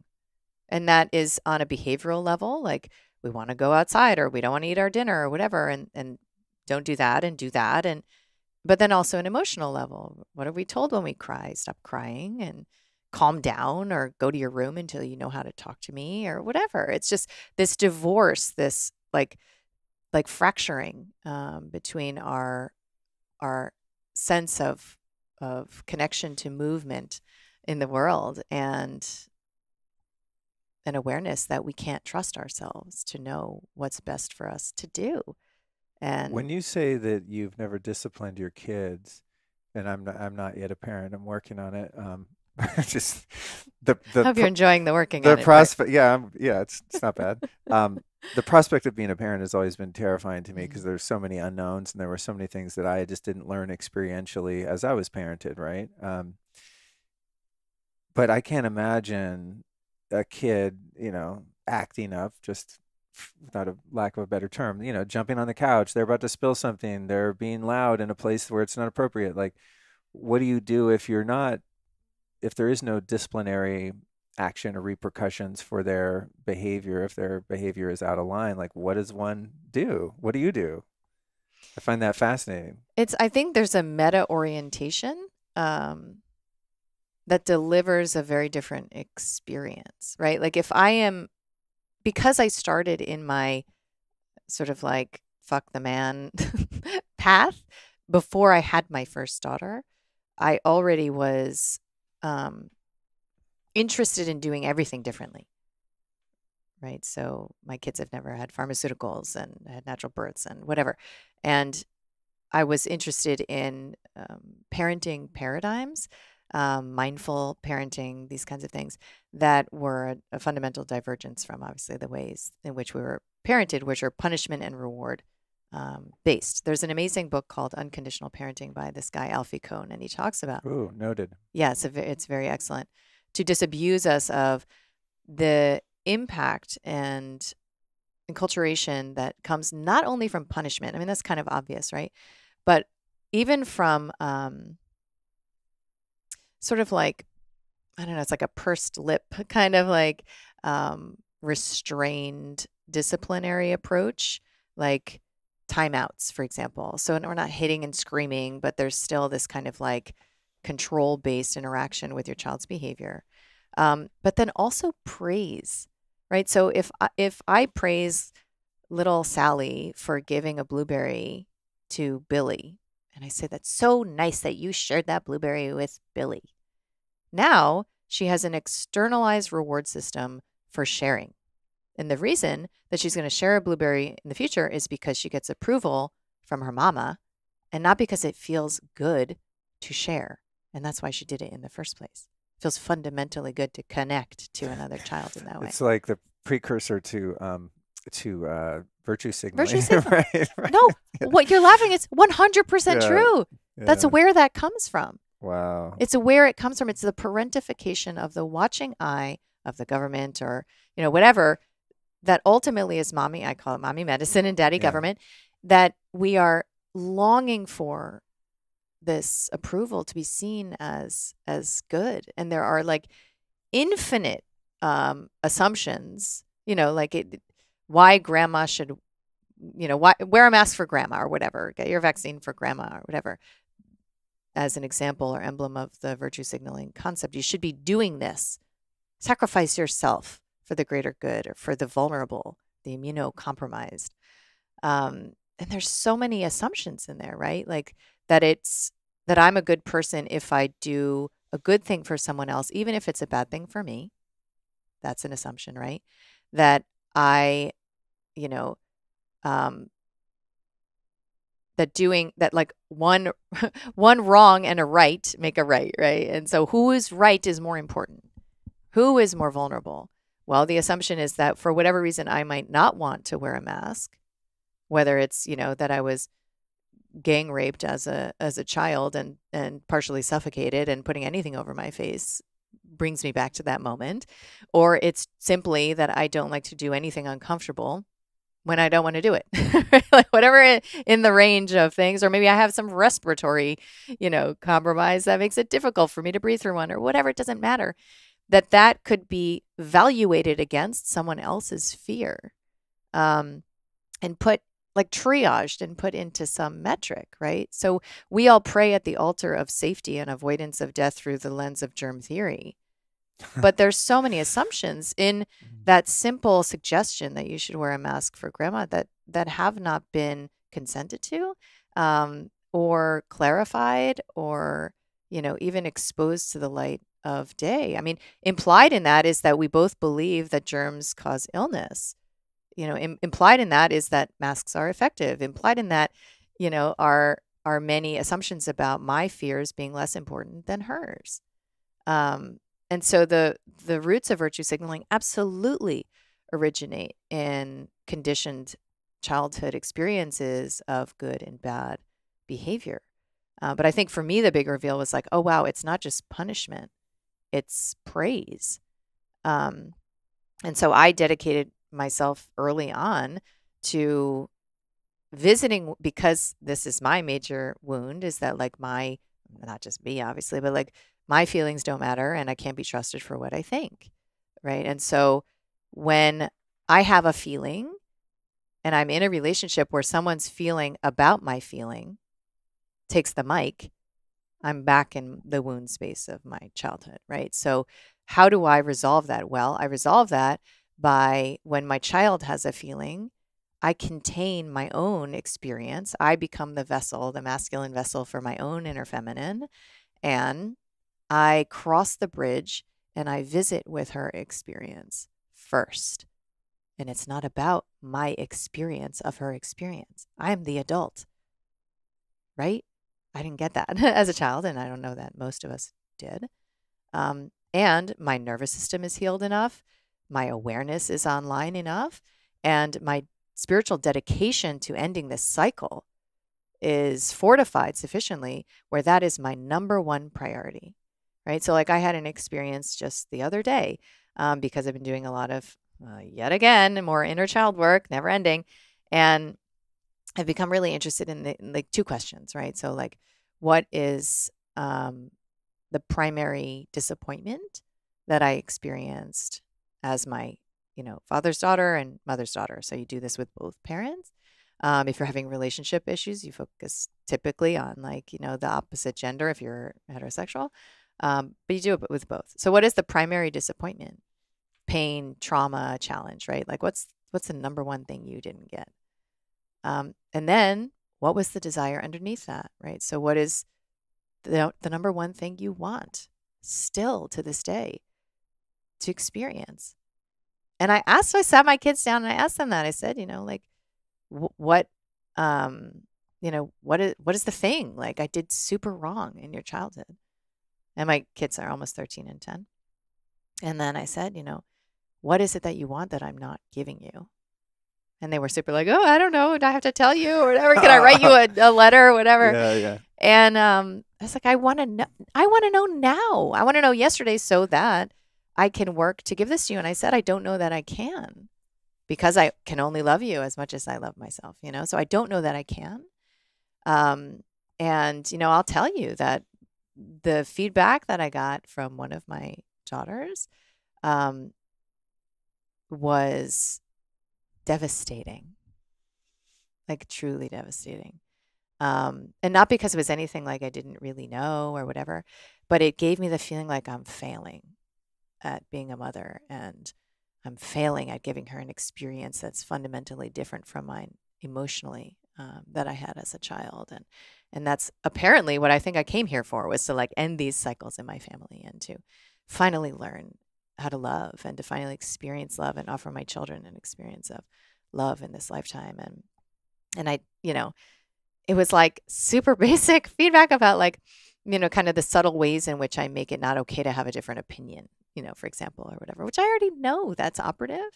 It's like I don't need to yell or punish or spank or whatever for the subtle experience of my energetic rain, to be very constraining for my children. And that was my moment where I was like, Kelly, this is it. Like, this is your moment in your lifetime. Maybe like literally the most important opportunity you've created for yourself, for you to put your defensive shit aside. Nobody cares right now about your story, about all these things you did, because that's always how the victim shows up. It's like, after all I've done, how dare you, right? Like all of the work I have done to wake the hell up, all of the things that I've done to show up for my kids differently, psychologically, physically, medically, like spiritually. I feel like you, like I've been like, it's like a full-time job, just trying to develop my consciousness and awareness and to heal and integrate and to not feel appreciated for that, which of course I am. My kids show me appreciation all the time. So it's not rational, right? It excludes the awareness of the appreciation, and it's a focus on, this criticism or perceived indictment. And how can I put all of that aside and literally cross the bridge to be with her experience of me? And that's it. So if she thinks I'm selfish and this and that or whatever, the horrible, not that she said this, but like, let's say your kid says, I hate you. You're the worst dad ever, right? He's like 5. Can you go over and be like, wow, you must be super upset, to say that to me? Like, what's going on? The point being, like, can you just be with his experience or her experience emotionally and show up to validate that and give a shit about what they're experiencing more than you give a shit about what you're experiencing internally? Not because what you're experiencing doesn't matter, but because you know how to hold yourself. You don't need your child to hold you. You don't need your child to be the stabilizing force for your internal emotional world.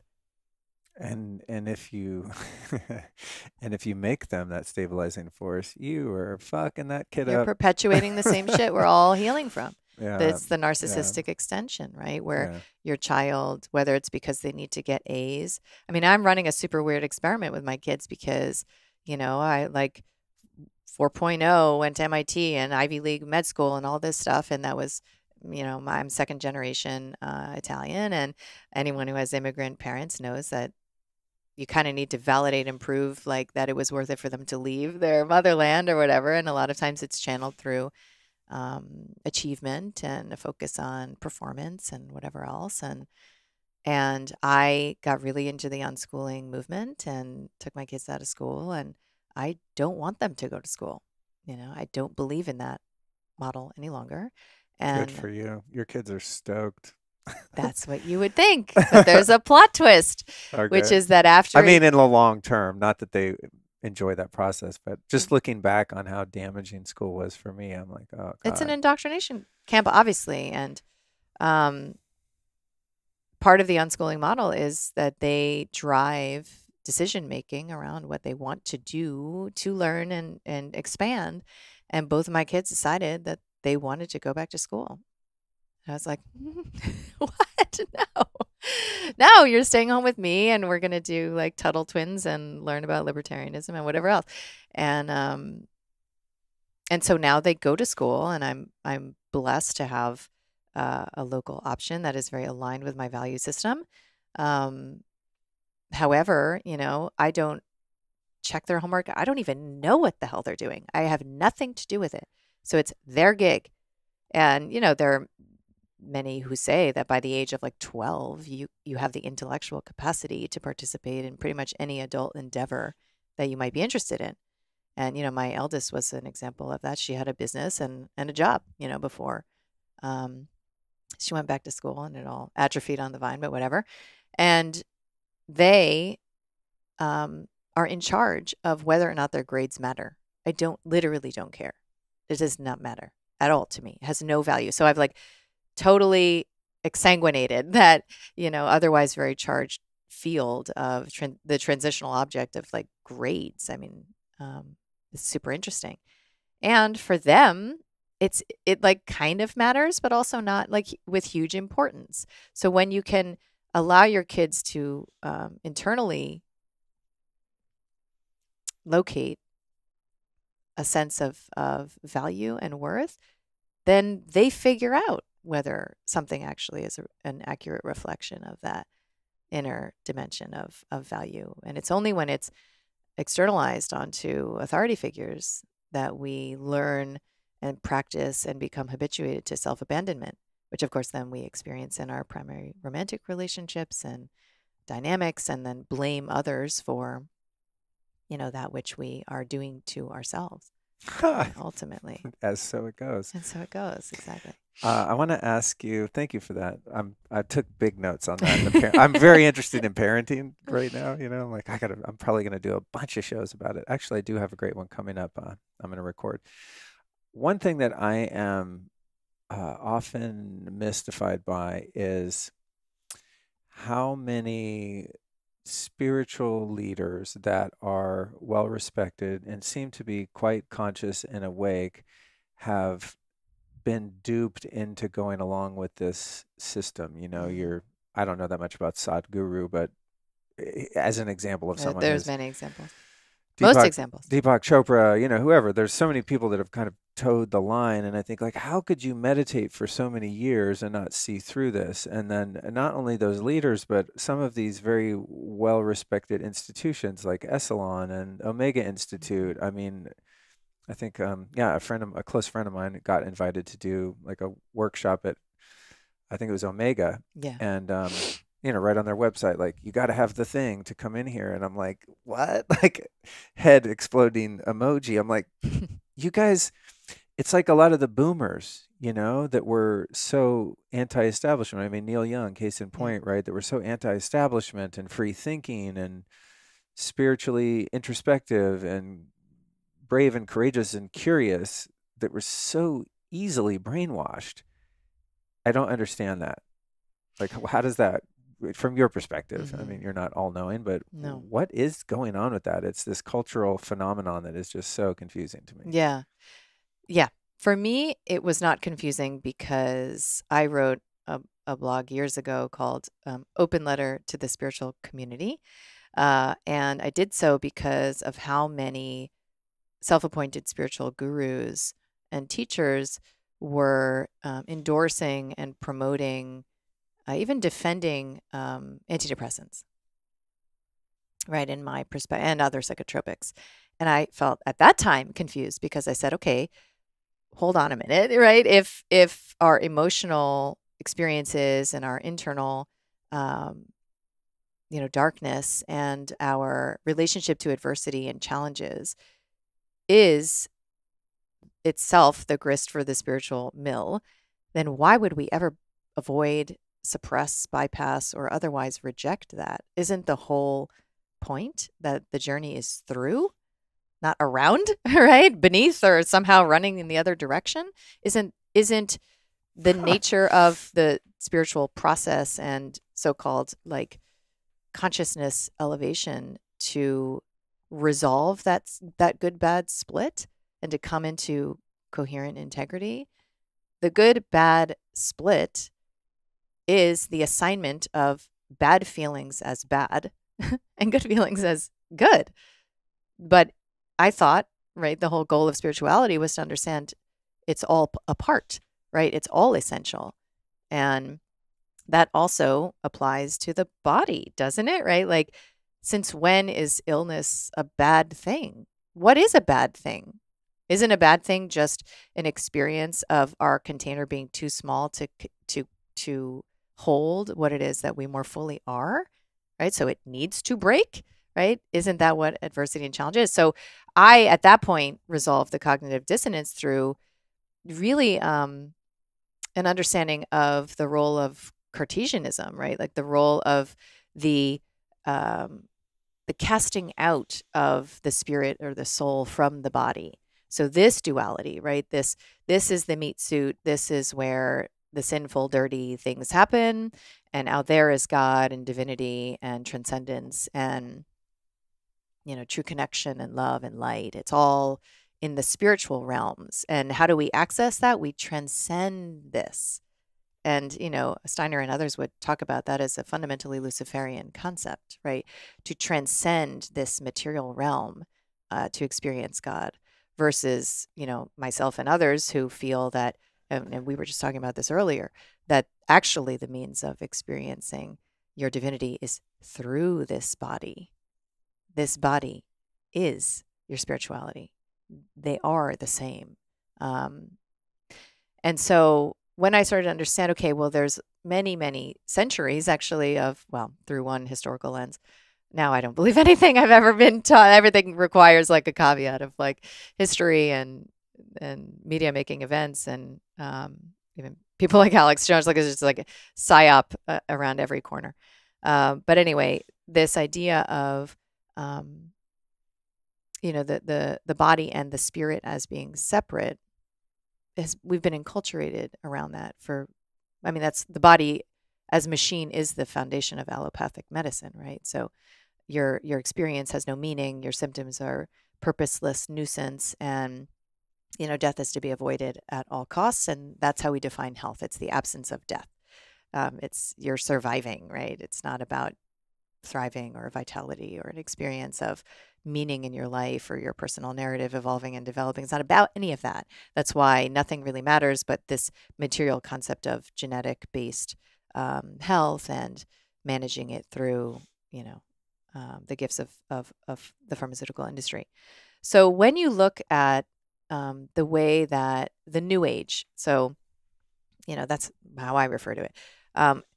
The New Age has potentially even been engineered, if you want to believe in such things as social engineering, how it's been engineered to capture a certain segment of the society and to strategically control concepts like health and healing and mindfulness and meditation and self-work. You can see how this has already happened in other realms like naturopathy and midwifery, where these ancient, if you want to say, practices and frameworks have been captured and greenwashed and given licensure and all sorts of regulatory entitlements and funding for the low, low price of complying with all of the more overarching belief systems of scientism, right? And the most dominant belief system of our time is the allegiance to science. I mean, look at people like the Dalai Lama has been shilling for vaccines and putting polio vaccines into kids' mouths, for many, many, many years. I mean, there's been this hierarchy of world religions where scientism has always been at the top, and that's by design. And germ theory specifically and its role in allopathic, in the allopathic belief system is, of course, coming into the fore right now. And it is predicated fundamentally on the belief that the invisible badness, so remember that good bad split, the invisible badness is out there. It's the problem. And if you are to be the good person, remain the good person, which of course we want to, right? Like Sally giving the blueberry to Billy. If you're to remain the good person that you need to be in order to feel safe and like you can secure love, because otherwise you might be exposed for being a bad person. You'll never be loved and you'll be rejected and abandoned. Then you're going to do what is required of the good person to stay away from the bad stuff, right? Which is the germs, the illness, death, all the rest of it. And you're going to comply and be obedient. So to me, when the health food stores and the Omega Institutes, and I can think of like maybe one or two exceptions, the spiritual gurus started to capitulate to the dominant narrative and start shilling for the vaccine and virtue signaling, mask wearing, and everything else. To me, that made sense because they probably only ever related to spirituality through this body-spirit split where there wasn't an awareness. I mean, that's literally why I wrote Own Yourself. It's literally for the spiritual community to start to understand how and why the body is a spiritual expression of beingness. And you cannot separate the two. You can't put antidepressants in the body while you're exploring your spiritual dimensions of, relating to sadness and grief and weaving it into the fabric of your So there's this life story. polarized position where one side, on the New Age side, is kind of having a reductionist approach to spirit is all that matters, right? The whole you are not your body, you are not your mind teaching of meditative practices. And then on the other side, in the allopathic medical system, that's all you are, right? Yes, exactly. So both sides are kind of doing the same thing and discounting, and meanwhile in the middle there's this bridge where you are both, you're everything. Right. Right? And Steiner put forth a rubric where that's Ahrimanic, and the materialist reductionist is Ahrimanic, and Lucifer's on the other side and Christ is in the middle. I mean, however you want to conceptualize it, these polarities and this triangulation is not new. Mm-hmm. And I think personally, from my perspective, spiritual bypass, as it's often referred to, it's the most dangerous force at play because it's the wolf in sheep's clothing, right? Like if you're somebody who believes that your body is to be managed and genes are the determination of your health experience and that death is a horrible thing to be avoided, and that this is essentially like a machine waiting to break down that you need mechanics to maintain, then it's internally consistent that you would subscribe to everything that's on offer in the dominant narrative. Go do that if that works for you, right? And if you're like my body is infinitely wise, like it knows how to heal and I just have to create the conditions for that, and I'm going to establish my entire life in coherence with that approach and psychology and spiritual worldview, and no thank you on pharmaceuticals, I'm good, and actually no thank you on doctors in general. And if I experience symptoms, I'm going to go in with a curious mind and I'm going to unpack the message from my soul to my mind that my body is delivering me. And I'm going to do that through German New Medicine or through other modalities, that are going to support my allegiance to my own body. I will not betray my body because I am my body, right? And we betray our bodies whenever we want our symptoms to go away or be different. We see them as a problem, right? So if you're in that camp, then none of this has any relevance. Like medicine, my kids have never been to an emergency room or a doctor. It has no relevance to our lives. It's literally, I'm not fighting it like, oh, Tylenol is bad. Never, never. It's literally not relevant to our household, okay? So that's another camp.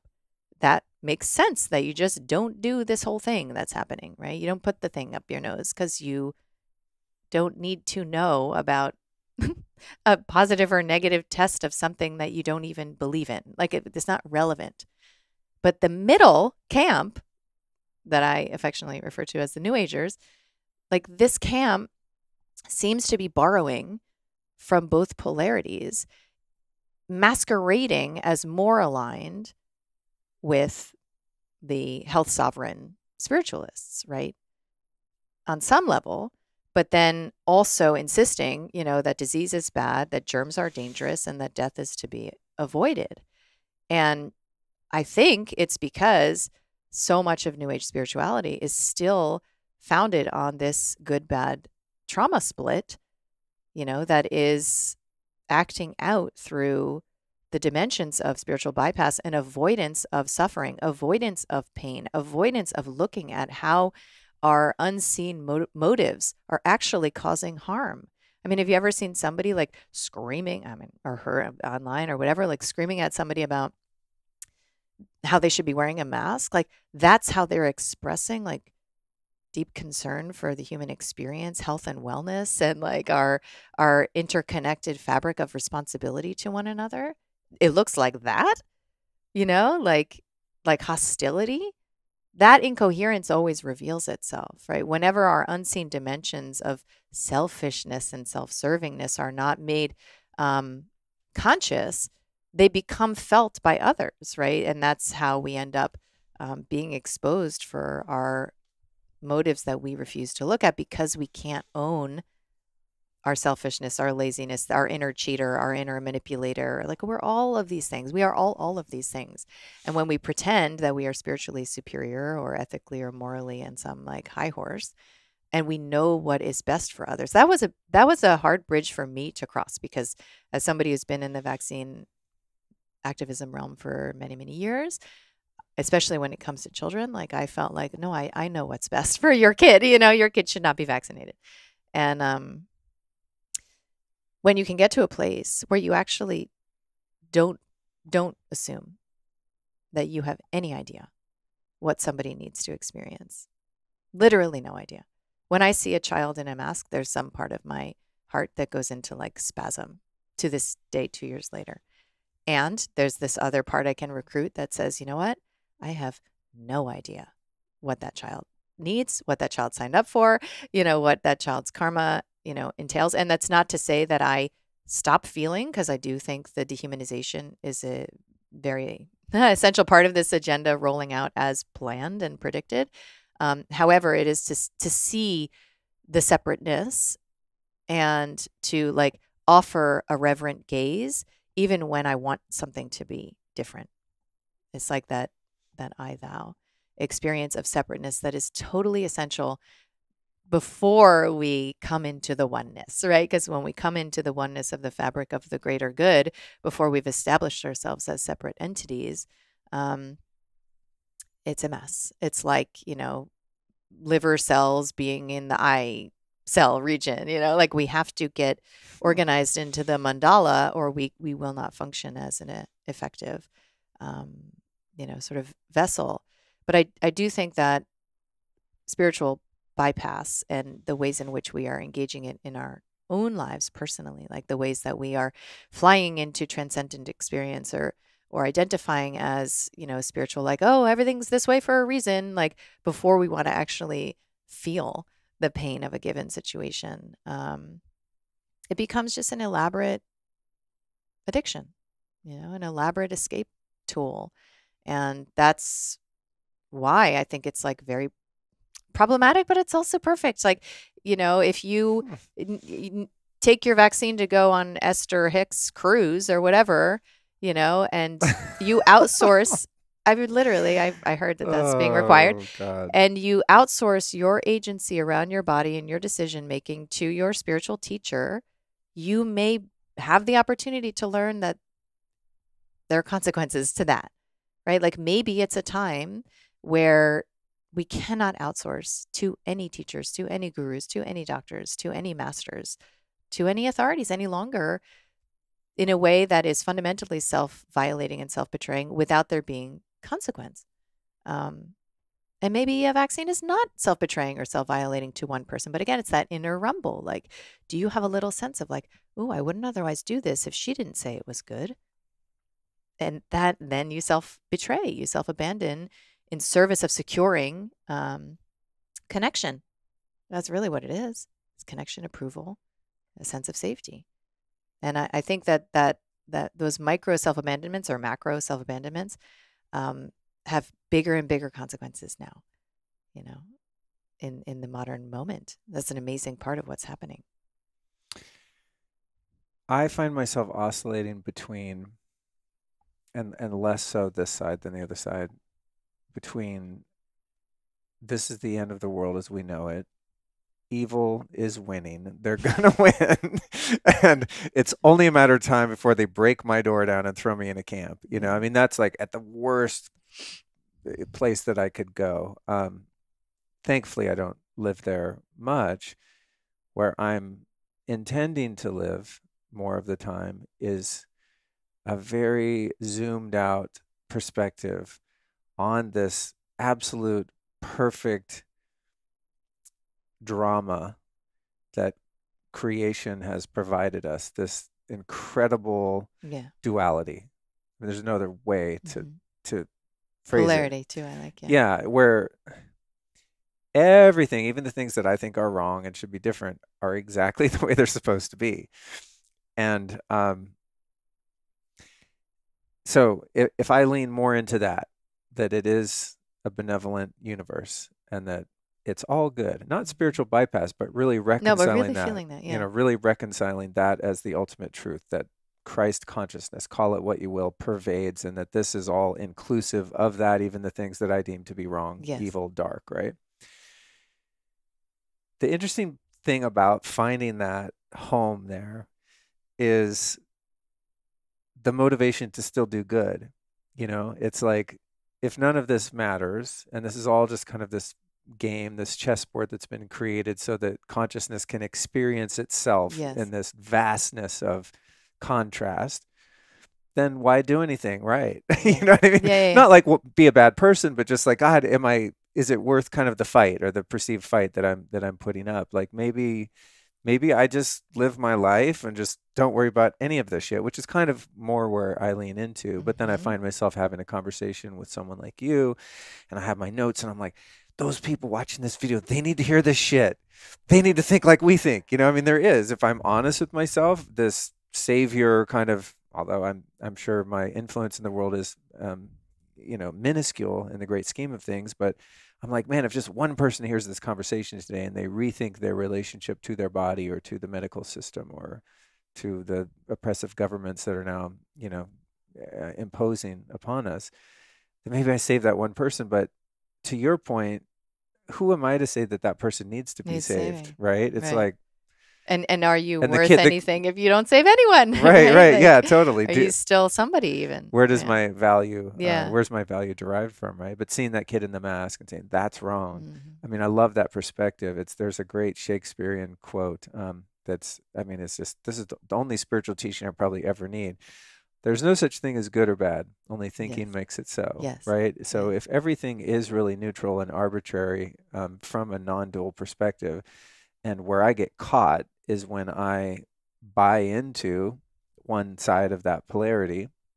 So is the answer not for each individual, perhaps, that seeks this kind of level of peace and fulfillment in their life, to really find that middle path and surrender judgments and surrender positionalities of what they think they know, what's right, what's wrong, and just follow that calling within one's body and within one's spirit as what seems to be the best indication of the best path forward. Yeah. You know, the thought, the feeling, the deed of the highest good, according, you know, as close as I can get to that. Yeah. Like what serves the highest good, not only for myself, but inclusive of all creation. And just putting one's focus on what I think that is, and perhaps fine-tuning one's ability to navigate to that line, to that center line of your own truth, your own integrity, of your own infinite love.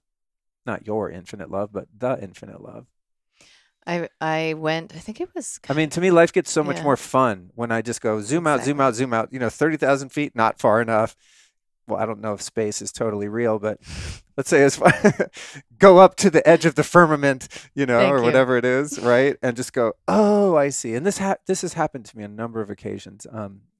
Smoking bufo toad, the 5-MeO DMT, where it's just like, I mean, I don't want to get into that conversation, but I can look at the dualistic judgments I have about events and people and places and everything that's going on. And like in those moments, it's so clear to me that it's all so perfect. And then it's also just, it's designed with such perfection that it doesn't need my intervention. You know Yeah. what I mean? Like I've even had experiences that were, once you come out of it, you're like, wait, was that real? But I mean, even seeing people like a Bill Gates, a Fauci, a Hitler, a Mussolini, a Mao, whoever, and like they are executing their role with absolute perfection that it's almost beautiful. Not that I condone No, of course I their, understand what you're saying. their thing, but they're not wrong. They're supposed to be there. And if you got rid of a Fauci, duality would just go plink and pop another one in there to do their job Right. until consciousness, by and large, is elevated to the point where that extreme, perhaps, this is just hypothesis, that extreme expression of duality is no longer necessary for consciousness to then evolve into a higher level. Right. But the only thing that you can control in that entire scenescape is your own experience of your internal world Right. and bringing into awareness that which was obscured from your own consciousness. So those judgments, that's why when you feel this upset, enter through the upset, those judgments are of projections of parts of you that you don't know how to love yet because you don't understand, right? Like if I have a part of me that says I am selfish, right? I am selfish and I better hide that because I won't be loved if anybody sees it.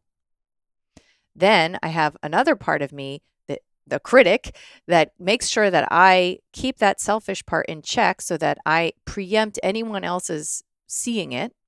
And I'm going to say, no, don't do that. Why didn't you offer her a ride? You're so selfish. Like that's whatever. That's wrong and bad. But I need to understand that I'm going to judge that selfish part in whomever else outside of me until I see what that selfish part actually is doing, why she exists, how she has served me. Maybe I grew up in a household where like it was every woman, every man for themselves. Like, and that was literally the only way I could survive because nobody gave a shit about me, right? And that selfish part is holding all the pain of that, literally for decades. And when I reconnect to that part as valid, offer approval, like Louise Hay style, if there's anything you can do for yourself that will change your entire life, it is to offer yourself approval and validation for everything you do. Everything you are, everything you do.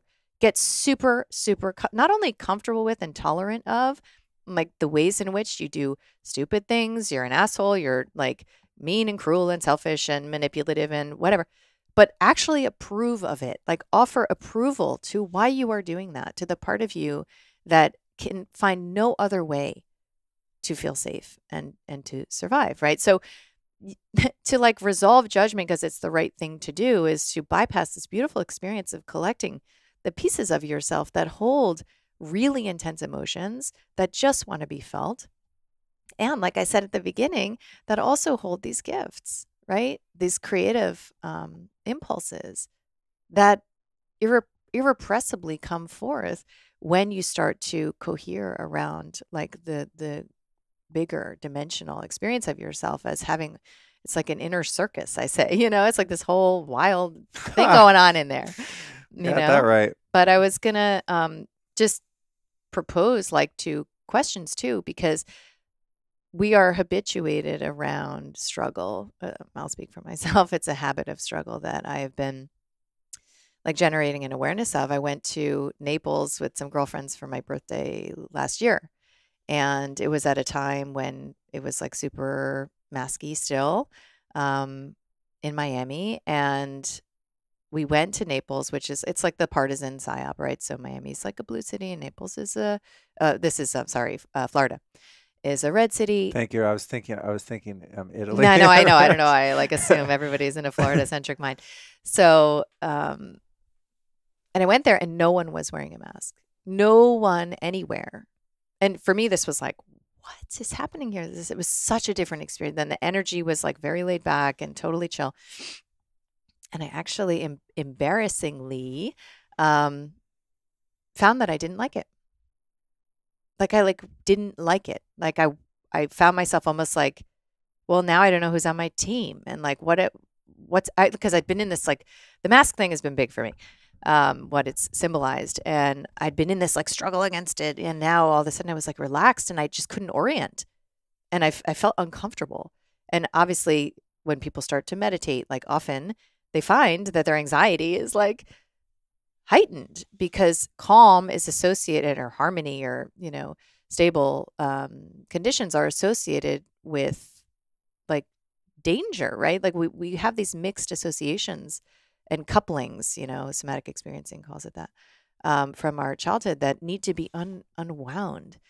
And so, I think when you talk about being dragged off to like a gulag or whatever, like go into that, spend time like with that what if, like we were saying digitally, like just explore it, like really, really go into the worst case scenario. What is your worst case scenario?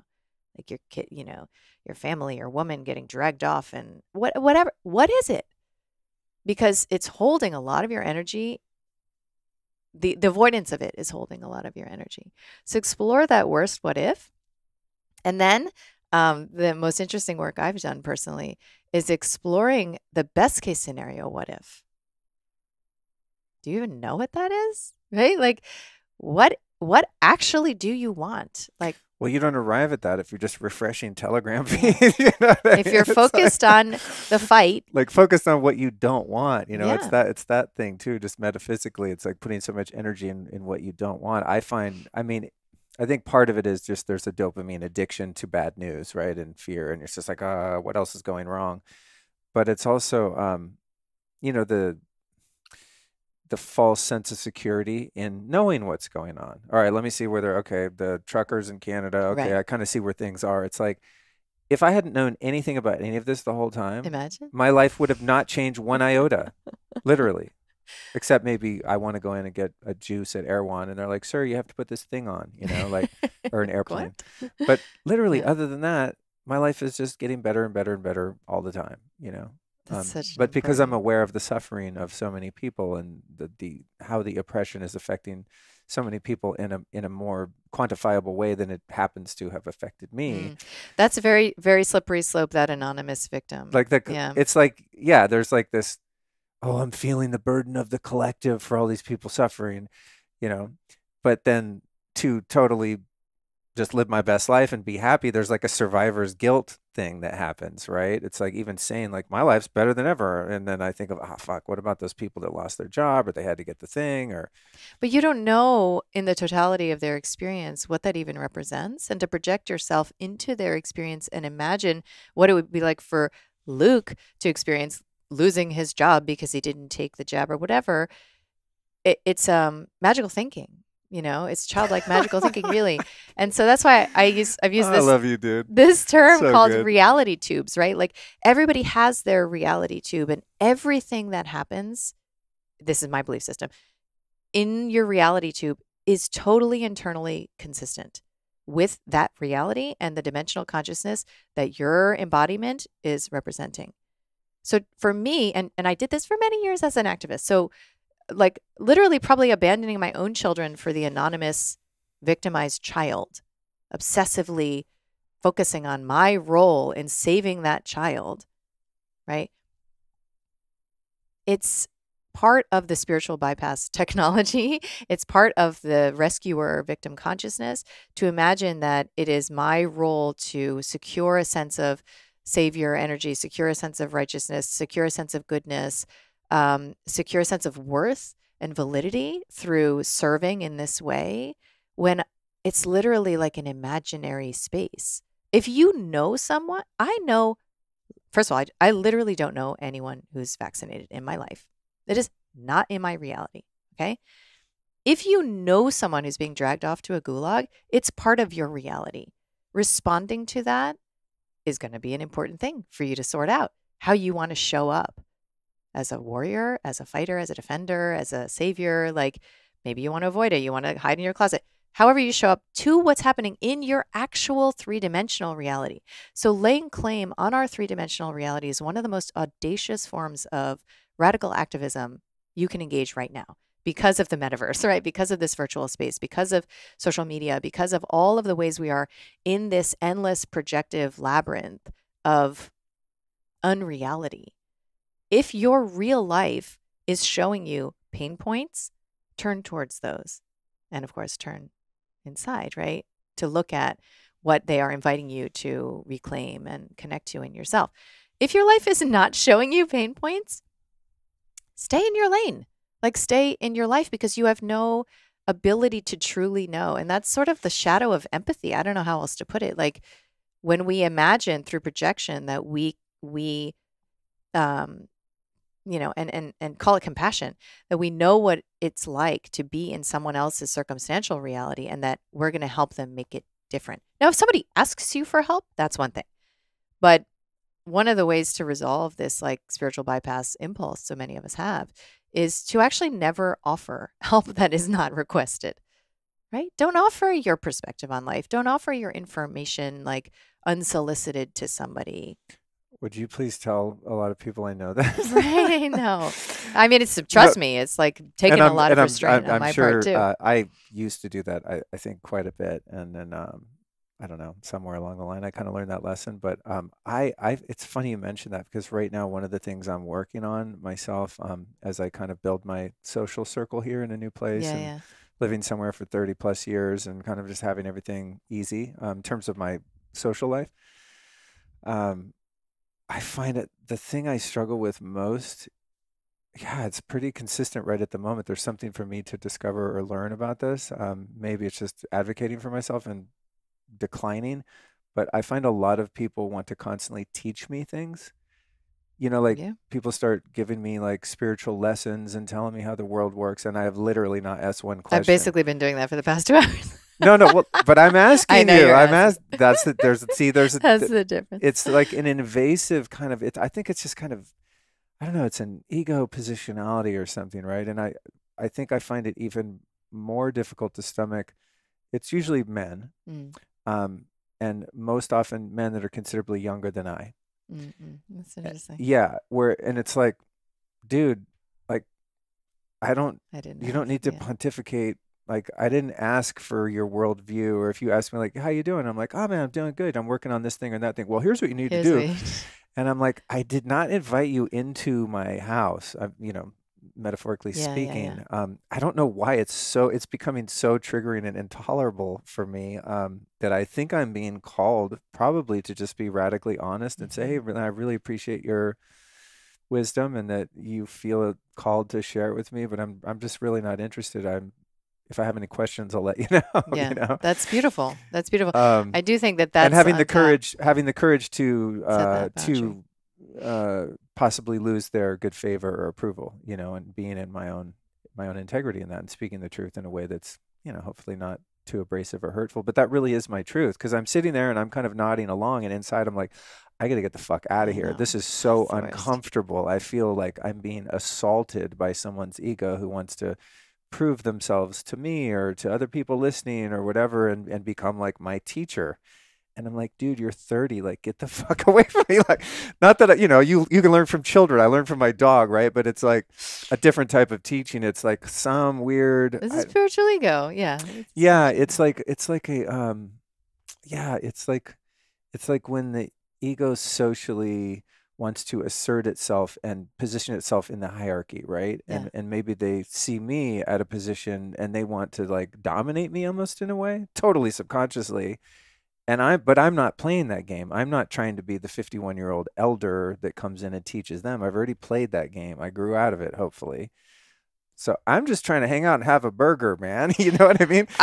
Or they have the program that they are invisible, worthless, unlovable unless they can help someone. Oh, yeah. Right? And like, if you look at human interactions through the lens of like, everyone is mitigating their pain, everyone is running programs that they are fundamentally worthless and unlovable unless they do exactly what they're doing, right? Which could be avoidance. It could be entering into this like egoic, narcissistic sort of dynamic of I know best. And there are as many expressions as there are individuals. And if we look at it through that lens, then it really, we kind of release them to their shit. And then you get to sort of say, does this work for me or not? And the only problem arises when you don't stick by your own boundaries, right? Totally. When you self-abandon and you self-betray. And that's why I've been so focused on this concept of how we resolve that self-betrayal. When you feel that little tap of like, I want to get the fuck out of here, and you honor that, right? You respond to that. You hold space for that being real. That's it. There's Yeah. no problem. That's But it. it's like how, if we're appeasers and we have that part that says, okay, if you don't appease, people don't like you, people judge you, it's uncomfortable, you're going to feel rejected, you're going to be alone, you're going to die in, like a corner. And then we have the part that says like our child self, I think, we have the part that says, this is how this feels. Do you care? You've not seemed to care for most of your life how you feel. This is how this feels. It feels bad, right? This feels bad. And how do we reconcile those two parts? Well, it's usually to compassionately, as you just modeled, like compassionately express a boundary, compassionately say like, this doesn't work for me, not like a dick, like, and not with energy of a no, which is essentially the same energy of a grasp, but with a sort of like, hey dude, like I'm good. I got this. Don't worry. I'll let you know if I need you, right? Like there's a way to express your no and also stay connected that we have not been modeled. Right. It's a bit of a skill to be honed. Yeah. Yeah. Yeah, it's interesting. Thank you for traversing that with me. Yeah, it's like it's becoming kind of challenging. I think why is because I'm not honoring that part of myself. There's that I'm getting fidgety and uncomfortable, and then, I'll try to rationalize it. Well, what? They're just like sharing their gift or whatever. Like just Right. hold space for them. It's like, no, but I didn't. You That's didn't want fine, but to. it does not feel. It doesn't feel good. I'm not enjoying this. And like, I just want to. I don't know. I think amongst. I don't know how it is with women because I'm not a woman, but amongst men, there's a lot of self-awareness that's required to just learn how to hang out and just be equals, and not like jostle for position or to Mm-hmm. cave underneath to a lower status. It's like just to have true equality, I find men are often very challenged by. That makes sense. Yeah, that It's makes just sense. like I don't want to be in the role of being the wise teacher unless someone asks me, then I really enjoy it. I sponsored a lot of people in recovery, like I played that role out and it benefited me and a lot of other people, but I just want to walk in a room and shoot the shit and like hang out and relax. Why do we need to be and I think it's prevalent here because there are a lot of people in personal development here. A lot of Yeah. people are coaches. I mean, Austin is a hub for people that have gifts and philosophies that they want to share, which is beautiful. And I love awake people. But yeah, it's become quite a thing with me and Allison. I talk about it a lot because I come home and I'm like, I'm exhausted.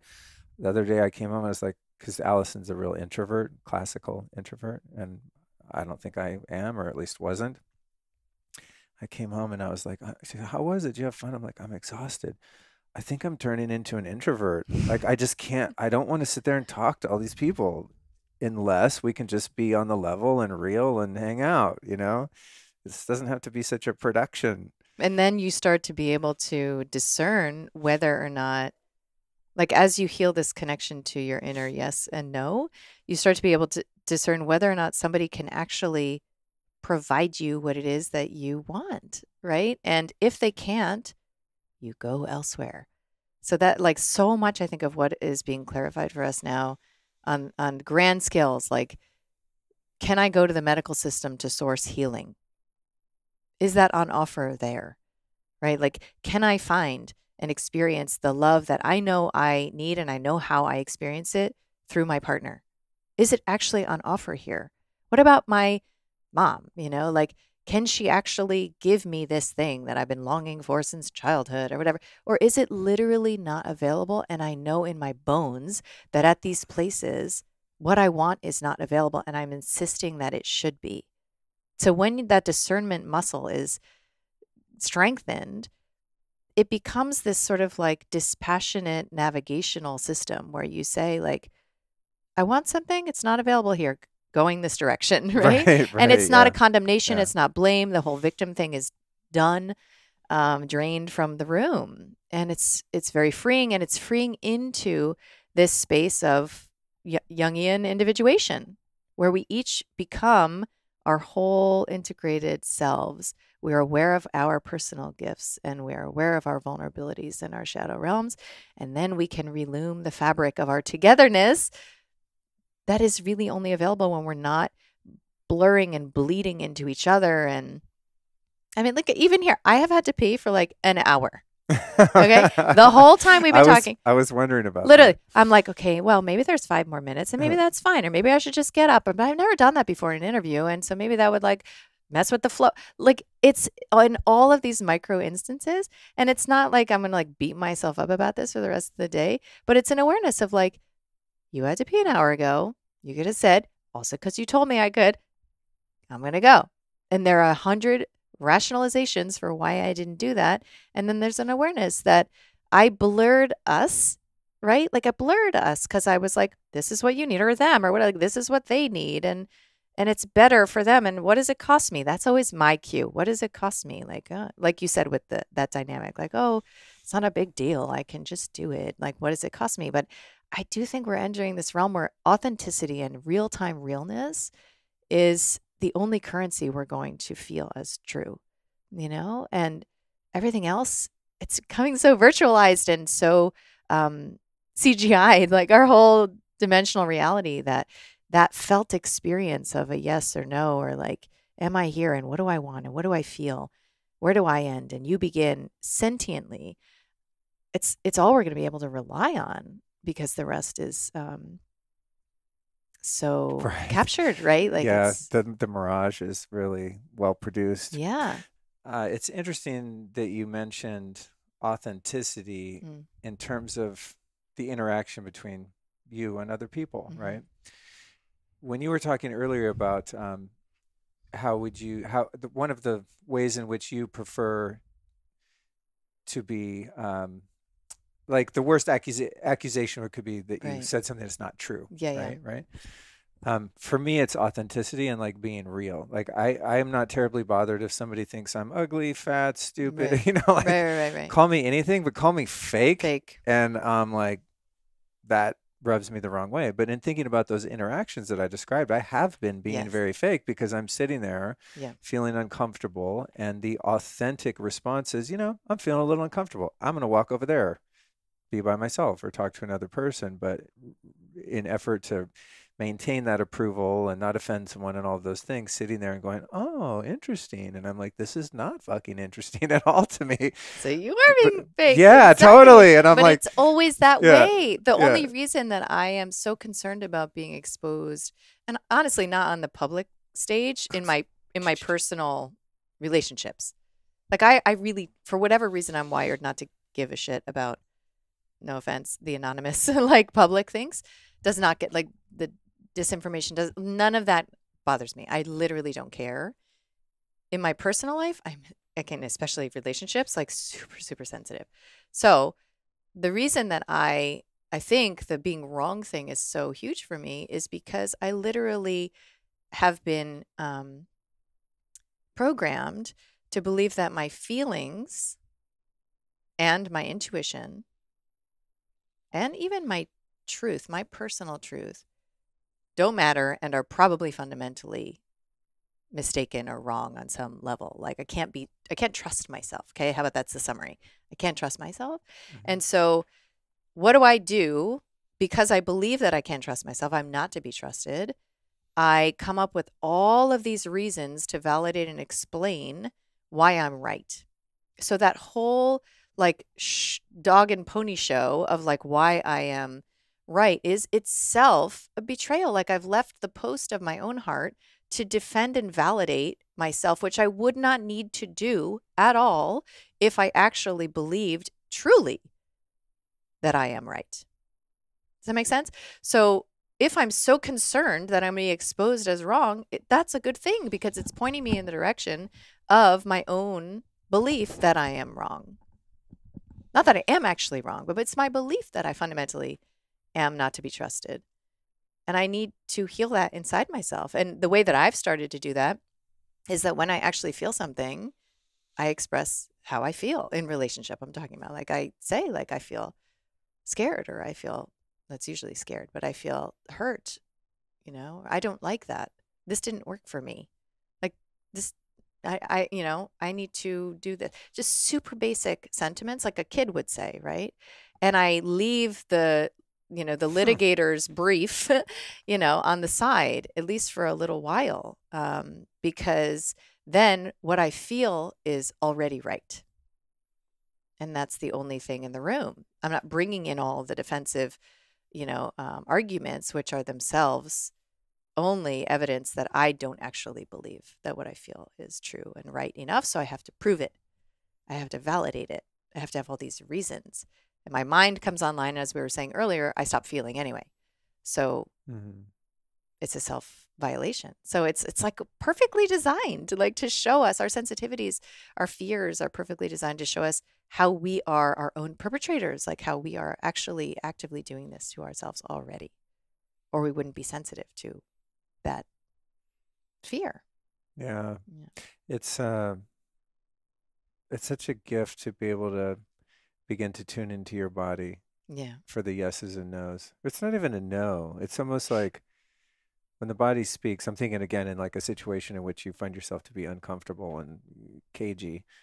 It's not even the feeling of a no. It's a feeling of a not yes. Mm. Because the feeling of a yes is so pronounced, just like, ooh, this feels good. When Yeah. you texted me yesterday, like, hey, I'm in town, there wasn't 1 second that I was like, I don't know, let me feel into this. I was like, Yeah. oh, Kelly's in town. Fuck yeah, Yeah. let's Yeah. go. It's Let's hang clear. out. Yeah, Yeah. just boom, it's a yes.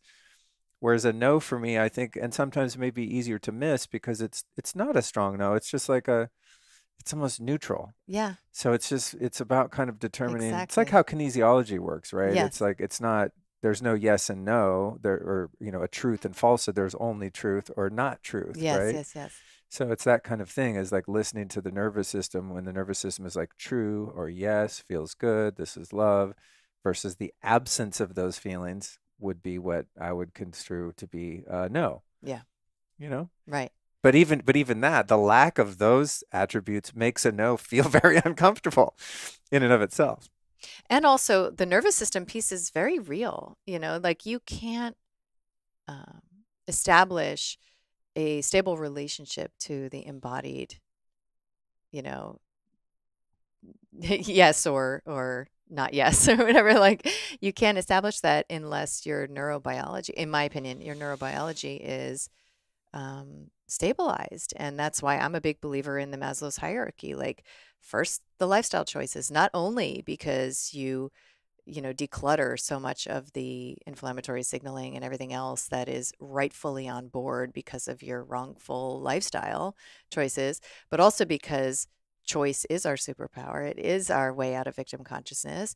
And when you start to, I need to tell you this, when you start to recognize the power of your simple daily choices, you're conferred, it's almost like you're like anointed, in your adult consciousness. So you are conferred this awareness and felt experience of like, what I choose makes a difference. And sometimes a really big difference. I changed my breakfast. I changed the time I go to bed. Like I changed the water I'm drinking and I feel different.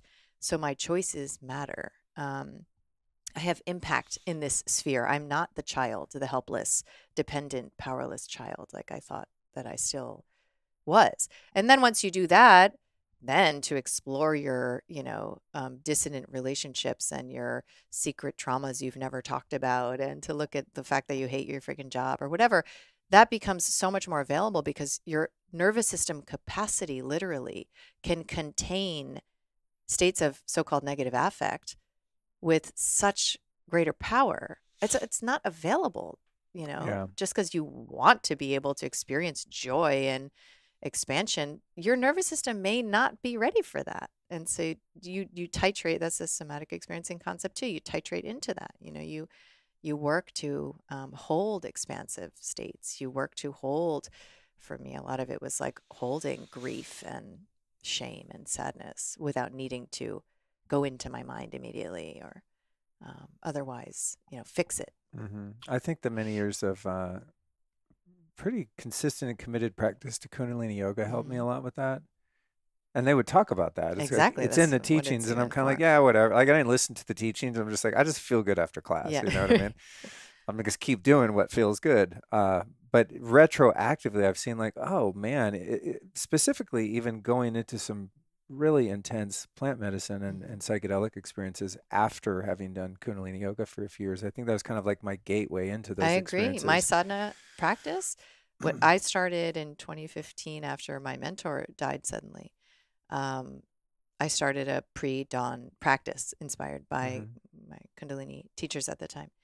And because of that, I started to go to bed, as we were talking about, early because I was waking up at Yeah. 5 or, and so Yeah. I was like, well, I guess this means I can't stay up till 2.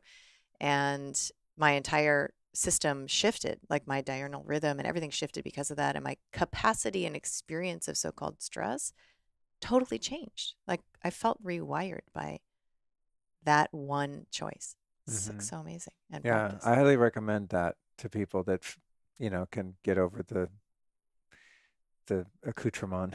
Yeah, Like yeah, some yeah, people, exactly. I'd bring like the homies in there and they're like, what the hell, man? I was wearing white and these turbans and the chanting. I'm like, I know. Just clock how you feel right now. And in 90 minutes, check back in, and almost pretty reliably, they'd be like, yeah, it feels good. And it wasn't for everyone. But to me, the lasting thing was that sort of toning of the nervous system and Yeah, being able to just withstand deeper work and not fall apart, and specifically in absolutely. ceremony. I mean, I just Yeah. remember like, I can't believe that I'm holding what I'm Hmm. experiencing right now, the places I'm going in the depths of my soul and shadow, that I can actually be physically present to this and Hmm. hold this shit.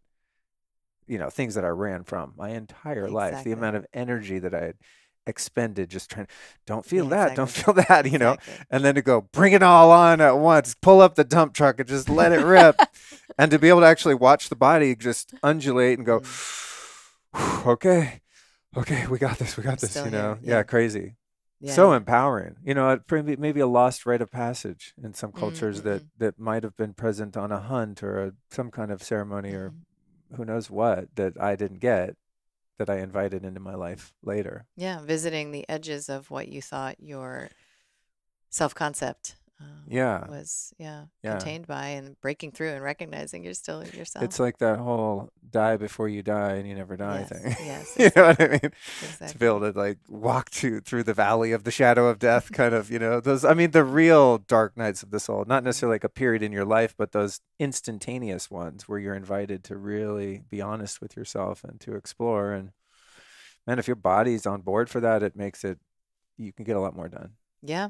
And Yeah. I mean, in Vital Mind Reset, in my program, I have a very secular version of these medical meditations, Kundalini meditations. Hmm. They're 3 minutes. It's 3 minutes a day. 3. And so, I mean, it's can be revolutionary what your nervous system can experience with this dedicated commitment to, these practices. I really am a believer It was funny. work. And we'll wrap it up here in a minute because now I'm just gonna start shooting the shit in less meaningful, perhaps, ways. I was listening to Jordan Peterson on a Mm, podcast a couple days ago, and it was Joe Rogan. It was like 4 hours, yeah. but like he's just intellectually stimulating enough for me to listen to for that long. And at the very end, he said he's been practicing Kundalini yoga, he and his wife, for like 18 years every day. Mm-mm-mm. I was like, what? I would not have attributed that practice to that person. It was a little bit of a I always enjoy those mini, dissonant yeah, matches. very Yeah. distant. I was like, I but love it. yeah, I gained a little more respect for him. I said, man, that's not an easy path. Oh, okay. I do have one last question for you, and it's actually that's not true. I have maybe two, maybe three. This one's might be hard to answer quickly, so Mhm. forgive me in advance. Okay, to me and many other people, it's abundantly clear that this thing that they call a disease going around is not what we're being told. I don't pretend to know what's going on. I just know something's fishy, and I'm not going along with any of it. Yet, there seem to be a number of people over the past couple of years that have been ill with something. Mhm.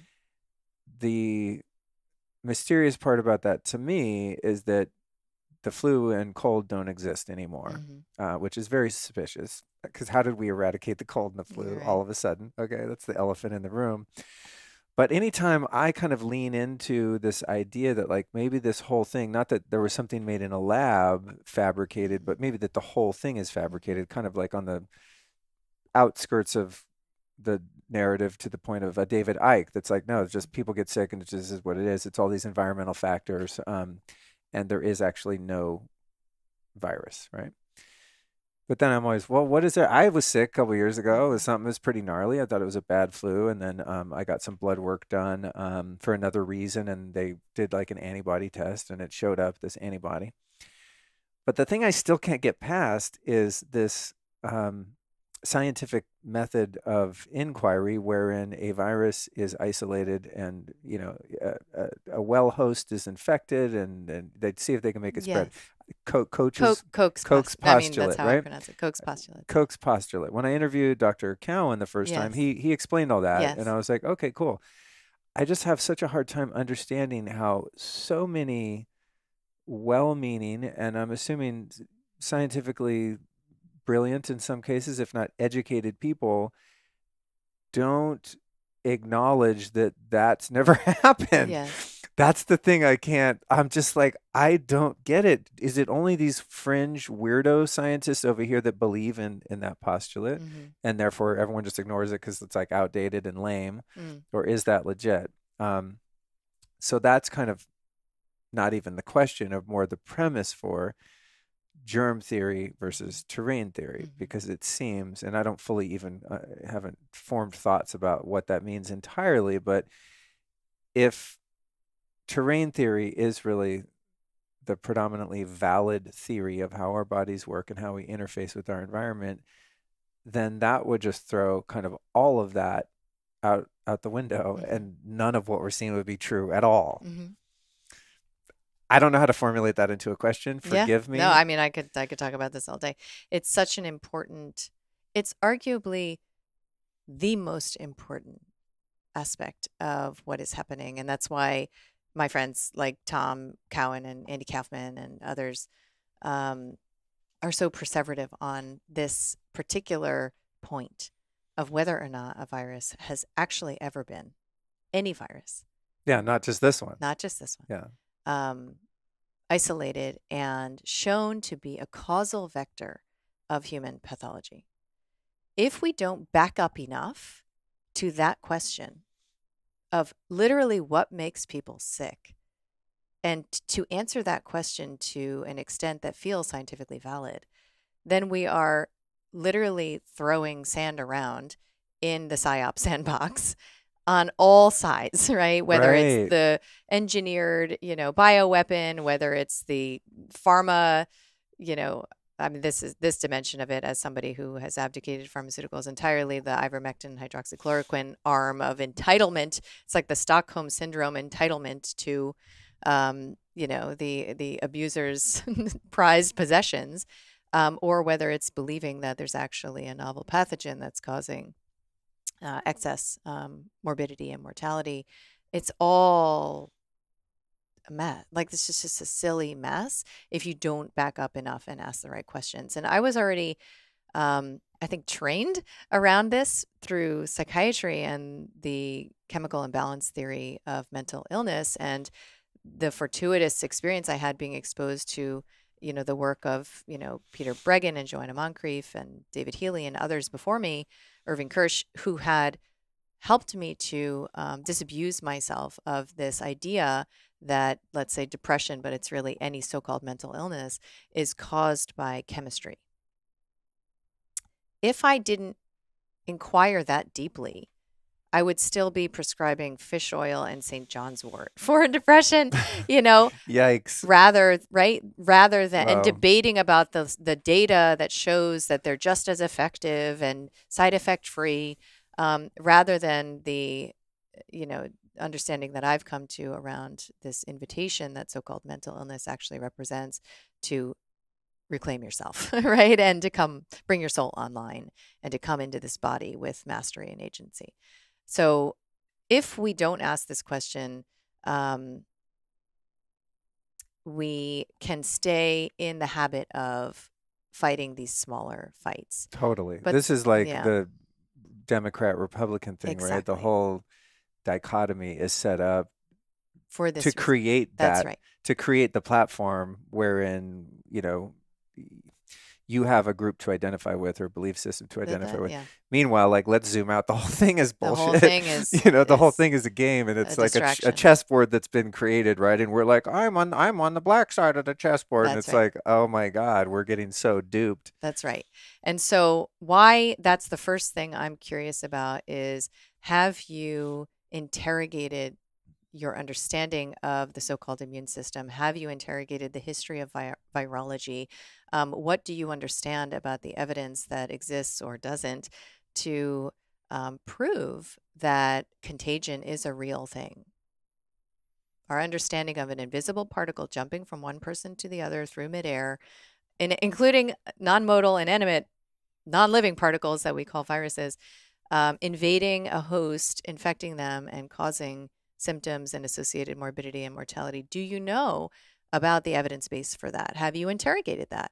Right? Maybe you have. And, there is science to support pretty much anything because it's subjective interpretation ultimately, that gives meaning and confers, importance to whatever our pre-existing belief system is. But the nature of science, as Tom and others have said, is, and Stefan Lanka, who's a very important figure in this, it is to disprove itself. That's the whole point. Like, a good scientist actually endeavors to disprove their outcomes, to find all of the ways that their outcomes may not be valid. And that perpetuates the process of science. Science is a process. It's not a destination. There is no, that has been debunked or the science is settled. That's scientism. That's dogma.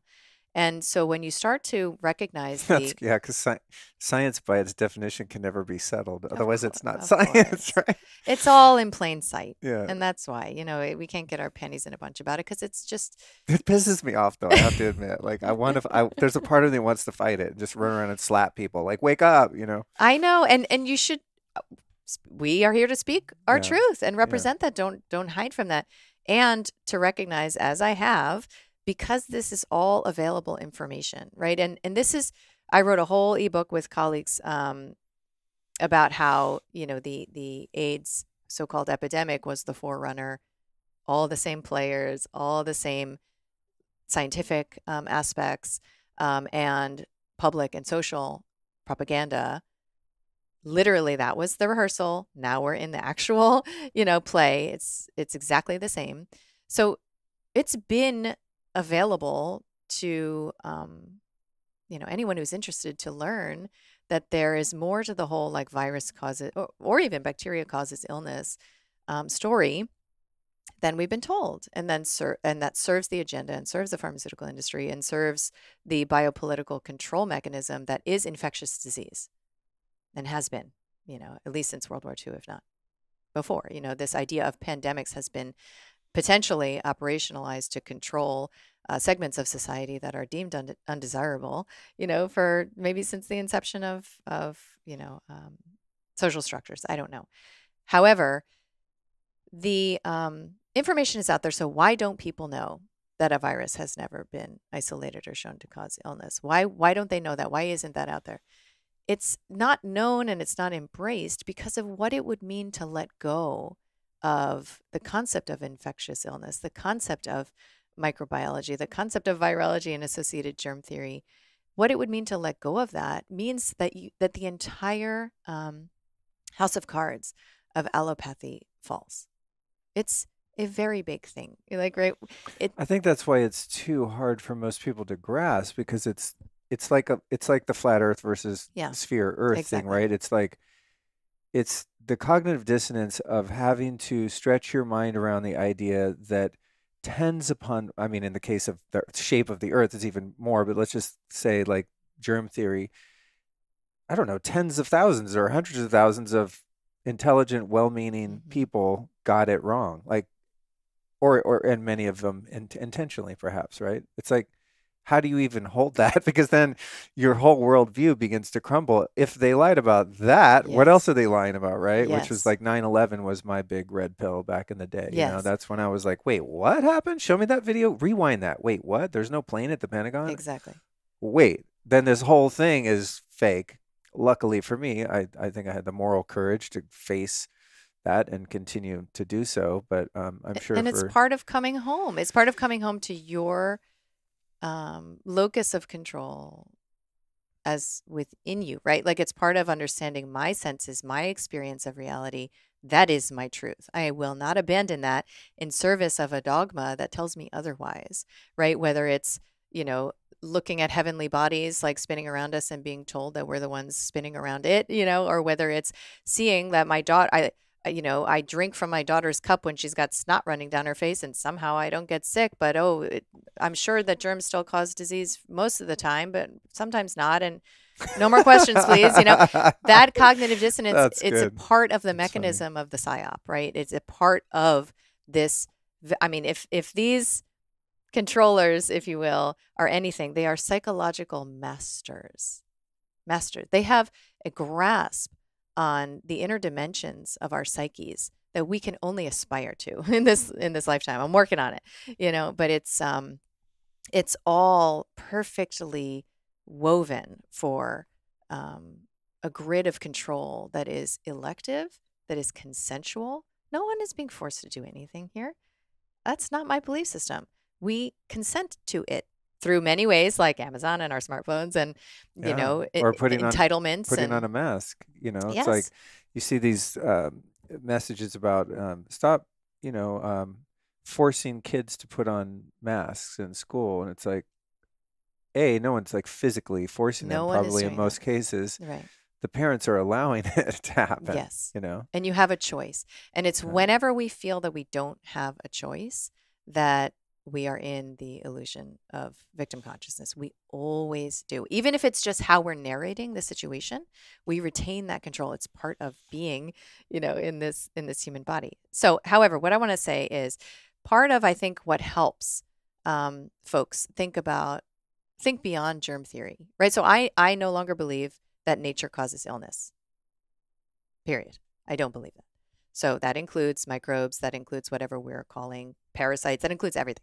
So if I don't believe that, and I don't believe in contagion, and you can sneeze and cough all over me, and it may be okay, gross and contamination by germs are two different things. It could still be gross, but it doesn't mean that I'm worried. So I live my life. I do not worry about catching anything from anybody. I actually don't worry about getting sick, period, including things like cancer or whatever. Because why? Because I have a new paradigm. So when you are robbed of one paradigm and there's not a net to catch you, that's actually like an act of aggression, that you might impose on someone. That's like insisting that somebody look deeply into their sexual abuse history when they don't have a spiritual framework of, like for me, I believe we incarnate, we choose our parents and we choose our traumas and we work with them in order to have certain experiences of contrast that we actually came here to have.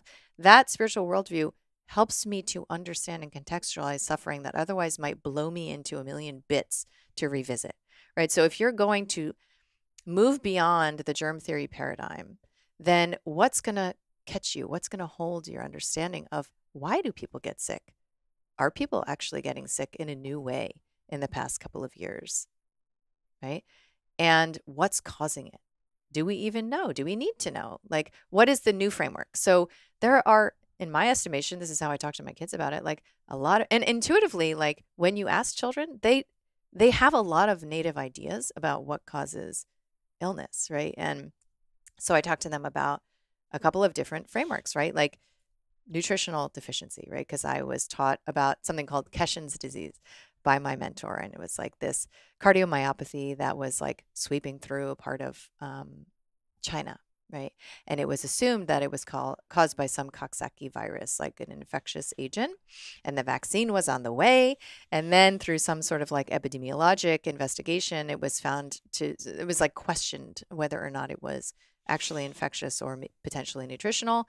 And they found that the only people who experienced this so-called infectious illness were those who were in selenium-depleted soil regions, like regions with selenium-depleted soil, replace the micronutrient, and all was well. And there are infinite examples of, not infinite, but there are many, many, many examples of what we once thought was infectious, we now understand to be a discrete nutrient deficiency. And all of that is to say that we assume that when there is a co-located phenomenon of so-called pathology, that it's spreading now because of how we've been enculturated.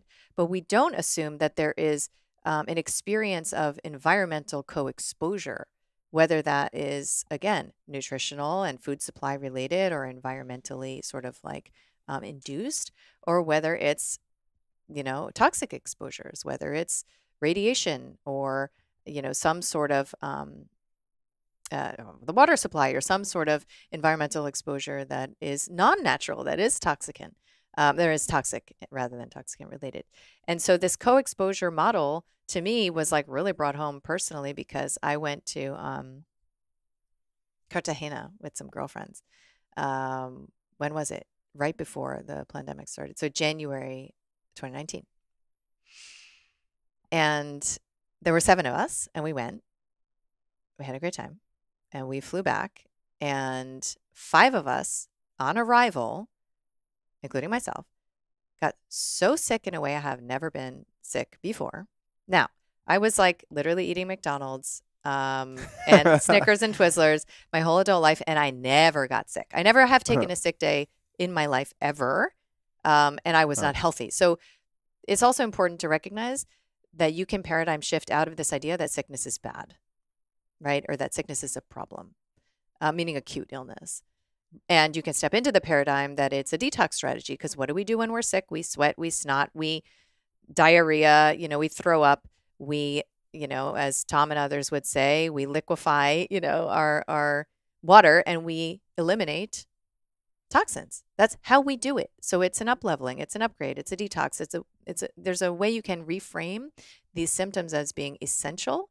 And my worldview is the body doesn't make mistakes. So whatever my body is doing, it's doing. And it's doing because it needs to be doing. And I don't need to take 100 supplements or whatever. I can support it, not fight with what's happening, right? So anyway, we all get super sick. And again, sick in kind of a weird way, because normally a cough is productive, like I just said. And I had like this dry cough that I've only ever associated with like radiation pneumonitis from my medical school training. And it was sort of like strange to me, right? And 5 of us got sick, 2 didn't. We all have kids and partners in community, and we're interacting, and it was like a whole week-long thing. Not one person in our communities or our children got sick. Not one. That's probably 75 people or so. Okay. After you came back, you mean?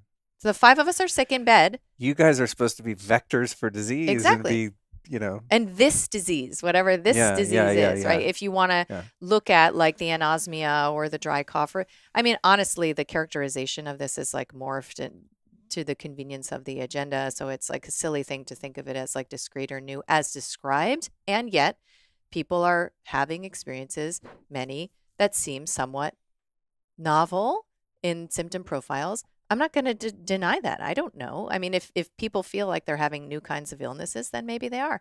But that doesn't mean that there is an invisible pathogenic vector that's been identified and showed to be causal. And not even remotely close. Like literally not the first step of that scientific process has been engaged. So maybe all we know is that something is going on. And the more logical explanation is that it's a co-exposure. And that little example I just showed, I would only dismiss if I choose to outsource my truth and reality of what health and medicine is to be understood as to some authorities that say, well, obviously it's infectious. That's an infection. That's the flu that you had, and it's spread from person to person. Well, why didn't it? So any exception to these dogmatic rules deserves investigation, right? Because it's not true. If it's not true in this one instance, then it's not true, period. So there is an evolved model of the truth that is required to contain these aberrant phenomena, right? So there's the exposure to environmental toxins. There's nutrient deficiencies. And there is an incredible amount of research on the nocebo effect and the psychology of fear and the ways in which we literally, it's the bone pointing of, indigenous people, the ways in which we literally make ourselves sick through the belief that we are or will be. That is not fairy tale psychology. I mean, I've written tremendous amounts of material on the nocebo effect. It is more real than many pharmacologic interventions. And one of my favorite, I'll just quickly tell this study. One of my favorite studies is on Prozac, right? And it's this cohort of people who have been treated to remission on Prozac, right, for their depression. And they are told that they're randomized into two groups. They're either going to continue their Prozac or they're going to be discontinued. And because of the fear, the nocebo effect of being discontinued, both groups suddenly experienced symptomatic, statistically significant depression, including Sally, who was taking her blessed 40 milligrams on Wednesday, entered into randomization on Thursday, still took it on Thursday, and now she's, let's say by the following week, feeling acutely depressed. How do you explain that? If not that her belief and fear that she would be robbed of her life-saving, life-giving pharmaceutical overrides the actual mechanical, anatomical, pharmacologic effect of that substance. Okay, so to me, one of the most compelling frameworks that I was introduced to, I don't know, maybe 4 years ago or so, is German New Medicine, right? And it's, I don't know if you know much about it. It's Melissa Sell is a colleague of mine who has really brought it into vivification for me. But I don't want to represent myself as some ambassador or even particularly knowledgeable, although I do want to point people in the direction of her work and this. It's a very German approach, but this approach to understanding that there are psychic origins. So your perception, okay, that's what I mean by psychic, origins that translate into biological programs that are there for a reason, for adaptation purposes, that then result in, at the moment of their reversal, result in healing symptoms. So through this model, when you have symptoms, the crisis is already completed, finished, metabolized psychologically, everything. The body's already adapting, and the symptoms are just like the healing phase. By the time you see the symptoms, interesting. And that applies to cancer, that applies to infection. And in this model, there's no such thing as metastasis. There's no such thing as contagion. And it's not just an idea. Like the guy who created this model basically, I think there's 40,000 CAT scans or something that he did to identify the brain-based locus of every single one of these conflicts and how they translate biologically. And it's for example, if my daughter has symptoms of a urinary tract infection, and I'm oh, well, she must have E. coli that are invading and infecting her. I don't even remember how I used to believe.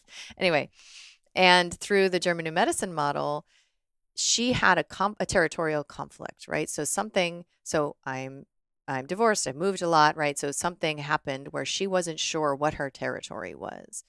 And then, I helped her understand, okay, we moved and everything's cool and you're good and you're safe or whatever. And then the ways in which literally her urethra effaced to allow more urine to come through to mark her territory. This is an animalistic biological program here for our survival and adaptation to crisis, perceived crisis, okay, or shock. Starts to heal. And what helps with the healing? The saprophytes, the microbes that shape-shift pleomorphically, that become all different kinds of microbes. So it's not this idea that there's only this bacteria that is never this, that is never a fungus.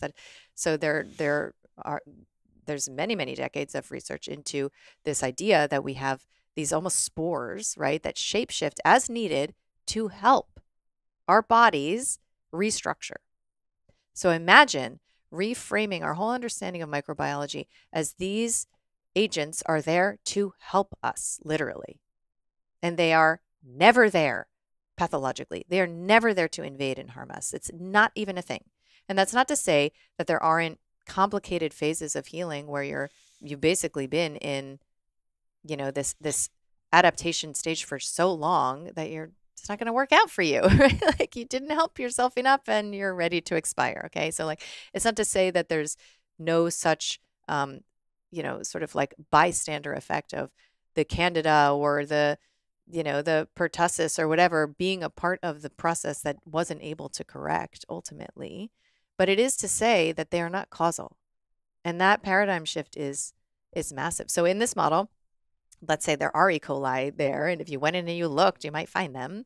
But they're there to help with the restructuring of the urethra back to its normal diameter, for example, as the conflict has resolved. And that's just one example. There's hundreds of examples of explanations. You can go to learninggnm.com and you can find like all sorts of understandings of any symptoms that you have or any diagnoses that you have through a completely different lens that is ultimately extraordinarily empowering and fear releasing. Because it's all like, not only is there nothing to worry about, but your body is already taking care of it.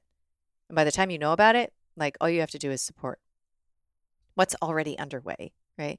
And so, when you have these different ways of looking at symptoms, looking at illness, looking at what's happening, you start to see like, why did I ever think it was that? That's like the least logical explanation about what's happening. And then, you have people like Stefan Lange who did these cell culture experiments recently that I think are very important. And they've been done before him and he's replicating them.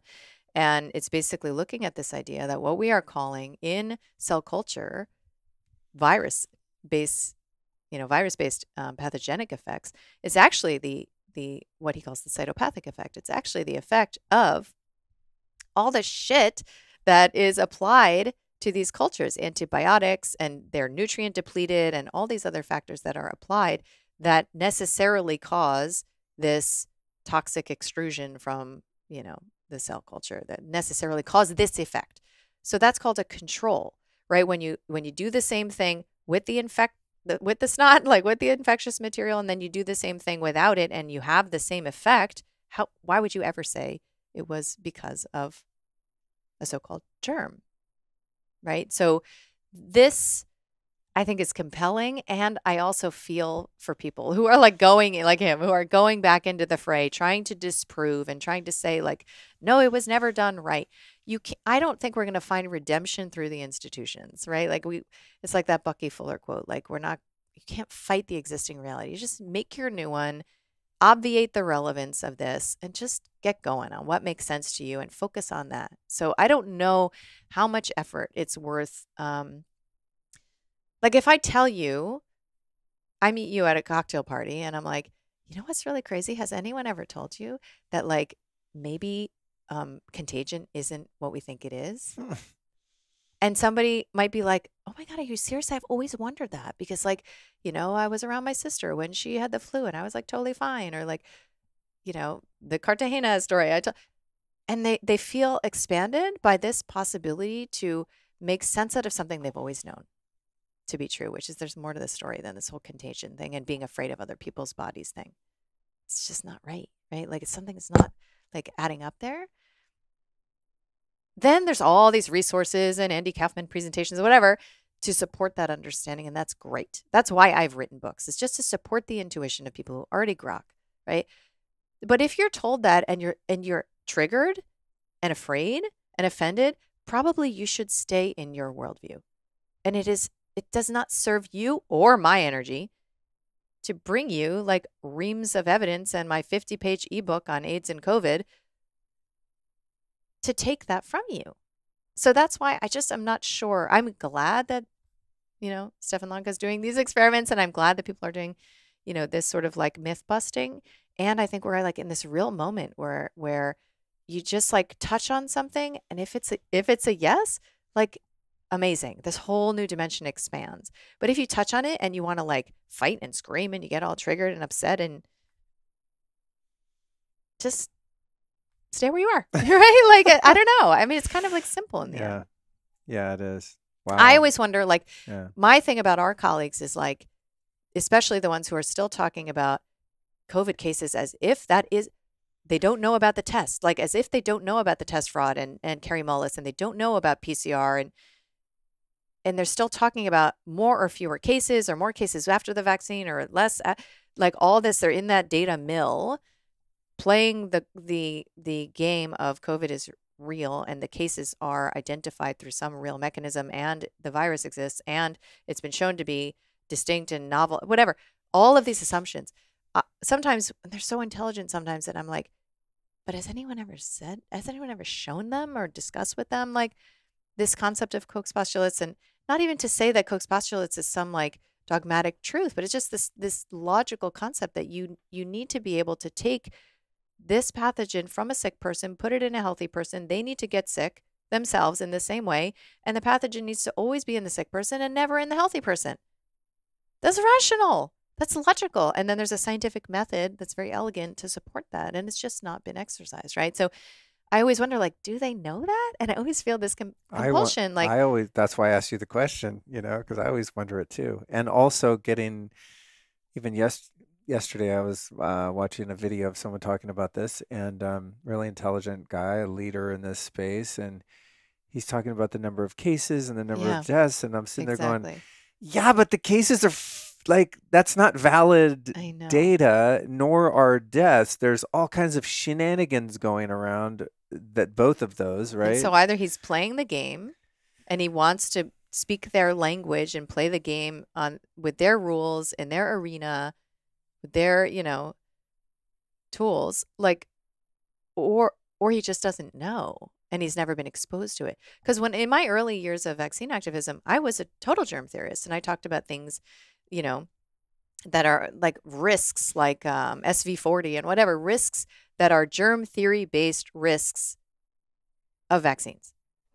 If that makes sense, right? So like I was like fighting against vaccination using their rubric and their playbook unconsciously. I just didn't know. I never had been exposed to this, sort of level of inquiry around germ theory. And so that made sense to me. So I was in the camp of like perpetuating that without knowing that there was another framework to step Right. into.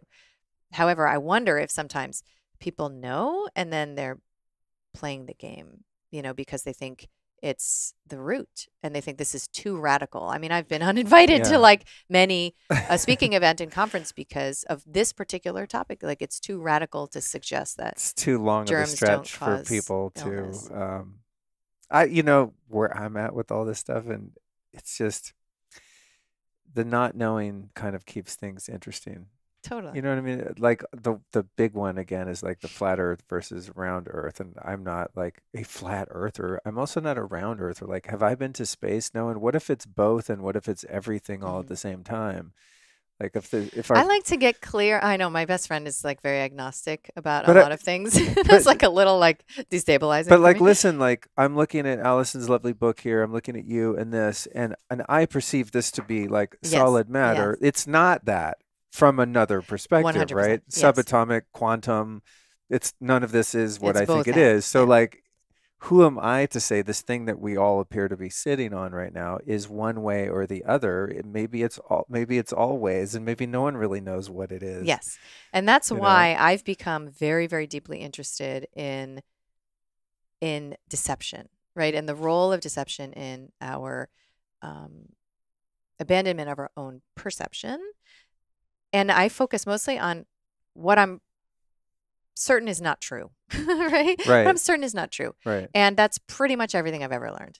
Like literally. Totally. It's pretty much everything. And Totally. I know a little thing about health and medicine, but as I venture into these other, cosmology and history and finance and education, I'm a novice, like swimming around in these deep waters, and I still find the same patterns again and again and again of who is in control of the dissemination of information, why they might have done it the way that they did, to what end, and how it served to cause this rift between us and our experience, between me and my experience of my inner compass. And it's the same damn story again and again and again. So I'm interested in exposing to myself and whoever is interested in listening, like what I am certain is not true. Like to my mind, every media making event in, media making history, like TV and, radio and that kind of thing, is a false flag. That's how extreme I have come to believe.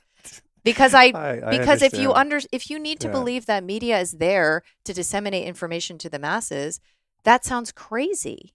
And that sounds like conspiracy theory on steroids. However, if you reframe the understanding of what media is, what it was created for, that's the only perspective that makes any sense. So it's like when you zoom out to it's like when you see that you're in a theater watching a movie. it's not like devastating and crushing and oh my God, the cabals. It's like, oh my God, I'm watching a movie. I've been watching a movie this whole time. I can just get up and walk out the door, watch another movie. It's liberating. Like now, like I watched a video recently that Tom Cowan did on cells, cell biology. And he basically says, he makes a compelling argument for how maybe cell structures are like a total, like maybe there's not even such a thing as a cell. Literally. Okay, I went to medical school. I dissected human bodies. I stained cells. I like had a job in college where I like cut up rat brains and stained these neurons. And like, I've been in the cell-based theory of human anatomy. I even referenced it a little bit ago about liver cells and eyeball cells and whatever. And at this point, it's exciting and fun to me to like touch on the things that I could have been totally wrong about because it expands into that unknown. I can hold that. That's fun for me at this point. It's not devastating, but at an earlier stage in my personal trauma work, it would have been, first of all, I couldn't even have perceived the opportunity to engage the dissonance. And then it would have been, again, robbing me of something I needed to survive emotionally and psychologically to abdicate the understanding I had earned, or participated in, and what it represents to have related to the authorities that handed it down to me in this idealized projection, right? So once you do your mommy and daddy work and you understand that the bad mommy and the bad daddy are within you, and you heal your relationship to those parts, and you stop needing other people to give you the love that your mommy and daddy didn't give you, then everything becomes sort of like this. It becomes a game, like a fun game. I don't know, and it's really drained of all that charge. Thank you for draining the charge for us, Kelly. I got one more question for you. It's from a listener, and I often like will post on Instagram like, "Hey, I'm interviewing so and so," and I feel bad because I never get to them. It's rhetorical. Yeah. So there were two, but I think this one, the first one we've covered, which is yeah. Anyway, this one is: what advice would you give to your 30-year-old self? Oh my God, my 30-year-old self. I love that question. So that was before my awakening process began, because I'm like only probably 12 years in. I don't even know who this guy is, George Adair, but I love this quote: "Everything you've ever wanted is on the other side of fear." And I have found it to be true again and again and again and again. And, I'm sure you've had people tell you this too. Like I've had people be like, "Oh, you're so courageous. Thank you for speaking out in the world and doing what you do." And that is not how I experience myself. I do this because I enjoy it. I need to do this. I enjoy this. Like it's a catharsis for me. This does not require any courage at all. Literally none. Mm-hmm. I experience my courage. And it's funny because I was talking to my girlfriend Tara about this the other day. Like I have this like inner like ledger keeper, right? It's like this is part of me that wants credit so badly for my spiritual work, right? I like if you want me to feel your love, respect, and appreciation, you'll tell me like, "Kelly, wow, I really see you've been doing a lot of work." Okay, that's it. Not about my books or like that's what you'll say to me. And it's because the courage that I have experienced myself as exercising has been in these moments where I feel terrified of like psychic and emotional obliteration, abandonment, like irreversible rejection and betrayal, loss. And I go forward into it. I move towards it. I have that conversation. I show up vulnerable, and I ask my daughter, "What the hell am I doing wrong?" Like that kind of stuff. Like that is when I experience how much stronger I am than I thought I was, and I experience sometimes the confirmation of what I was most afraid of, like somebody really isn't there for me, or they really can't love me, or they really don't like me, or want to be with, or whatever it is. And I somehow am okay anyway. and my experience of reality and my experience of myself like grows to and expands to hold this new self-concept. And so I would say like all of these things, all of these secrets, all of these aspects of yourself you feel you need to hide, they will be exposed.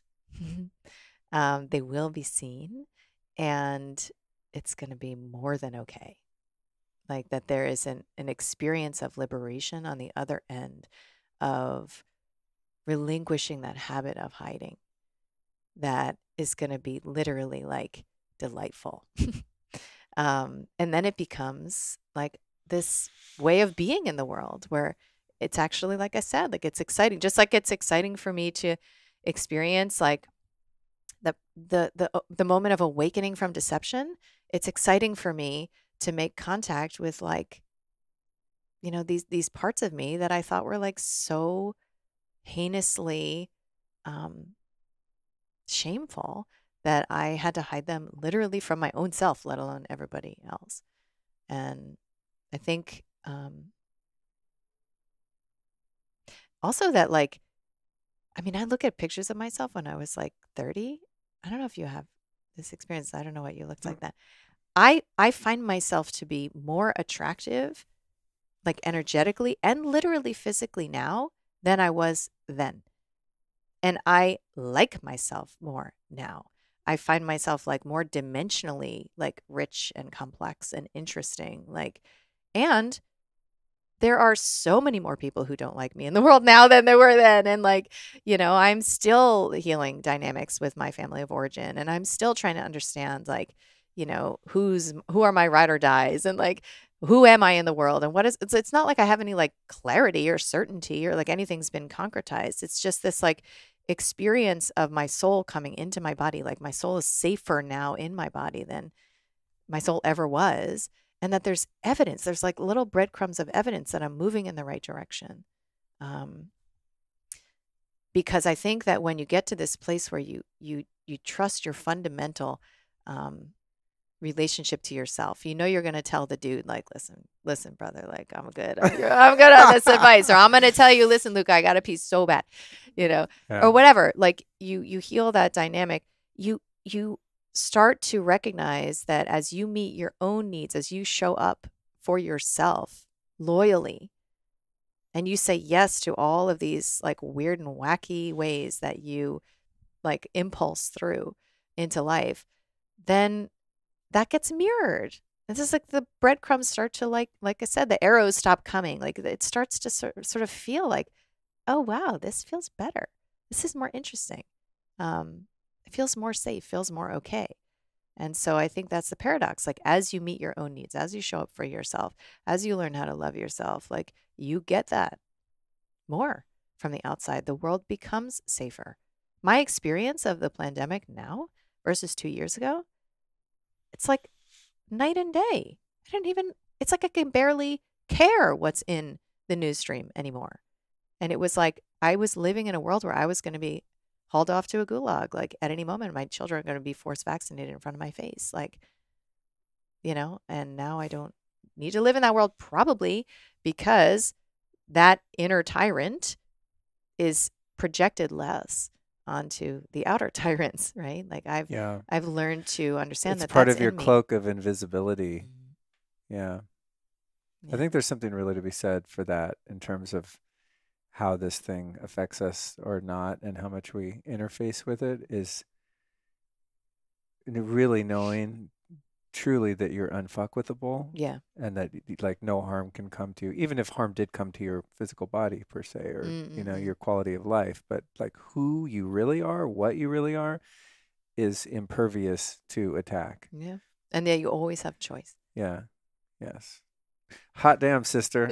This was a monster. This was a beast of a conversation, to your credit. So thank you so much for making the time. Man, I just love you. You're just so cool, funny, brilliant. The conversations we've had before have just always left me feeling really charged and hopeful and informed. And you're just awesome. Thank you for being who you No, are. it's such a pleasure. And like I Yeah. said, I mean, it must be that a soul family thing, because it's just such a familiar energy. It's like Yeah. really wild.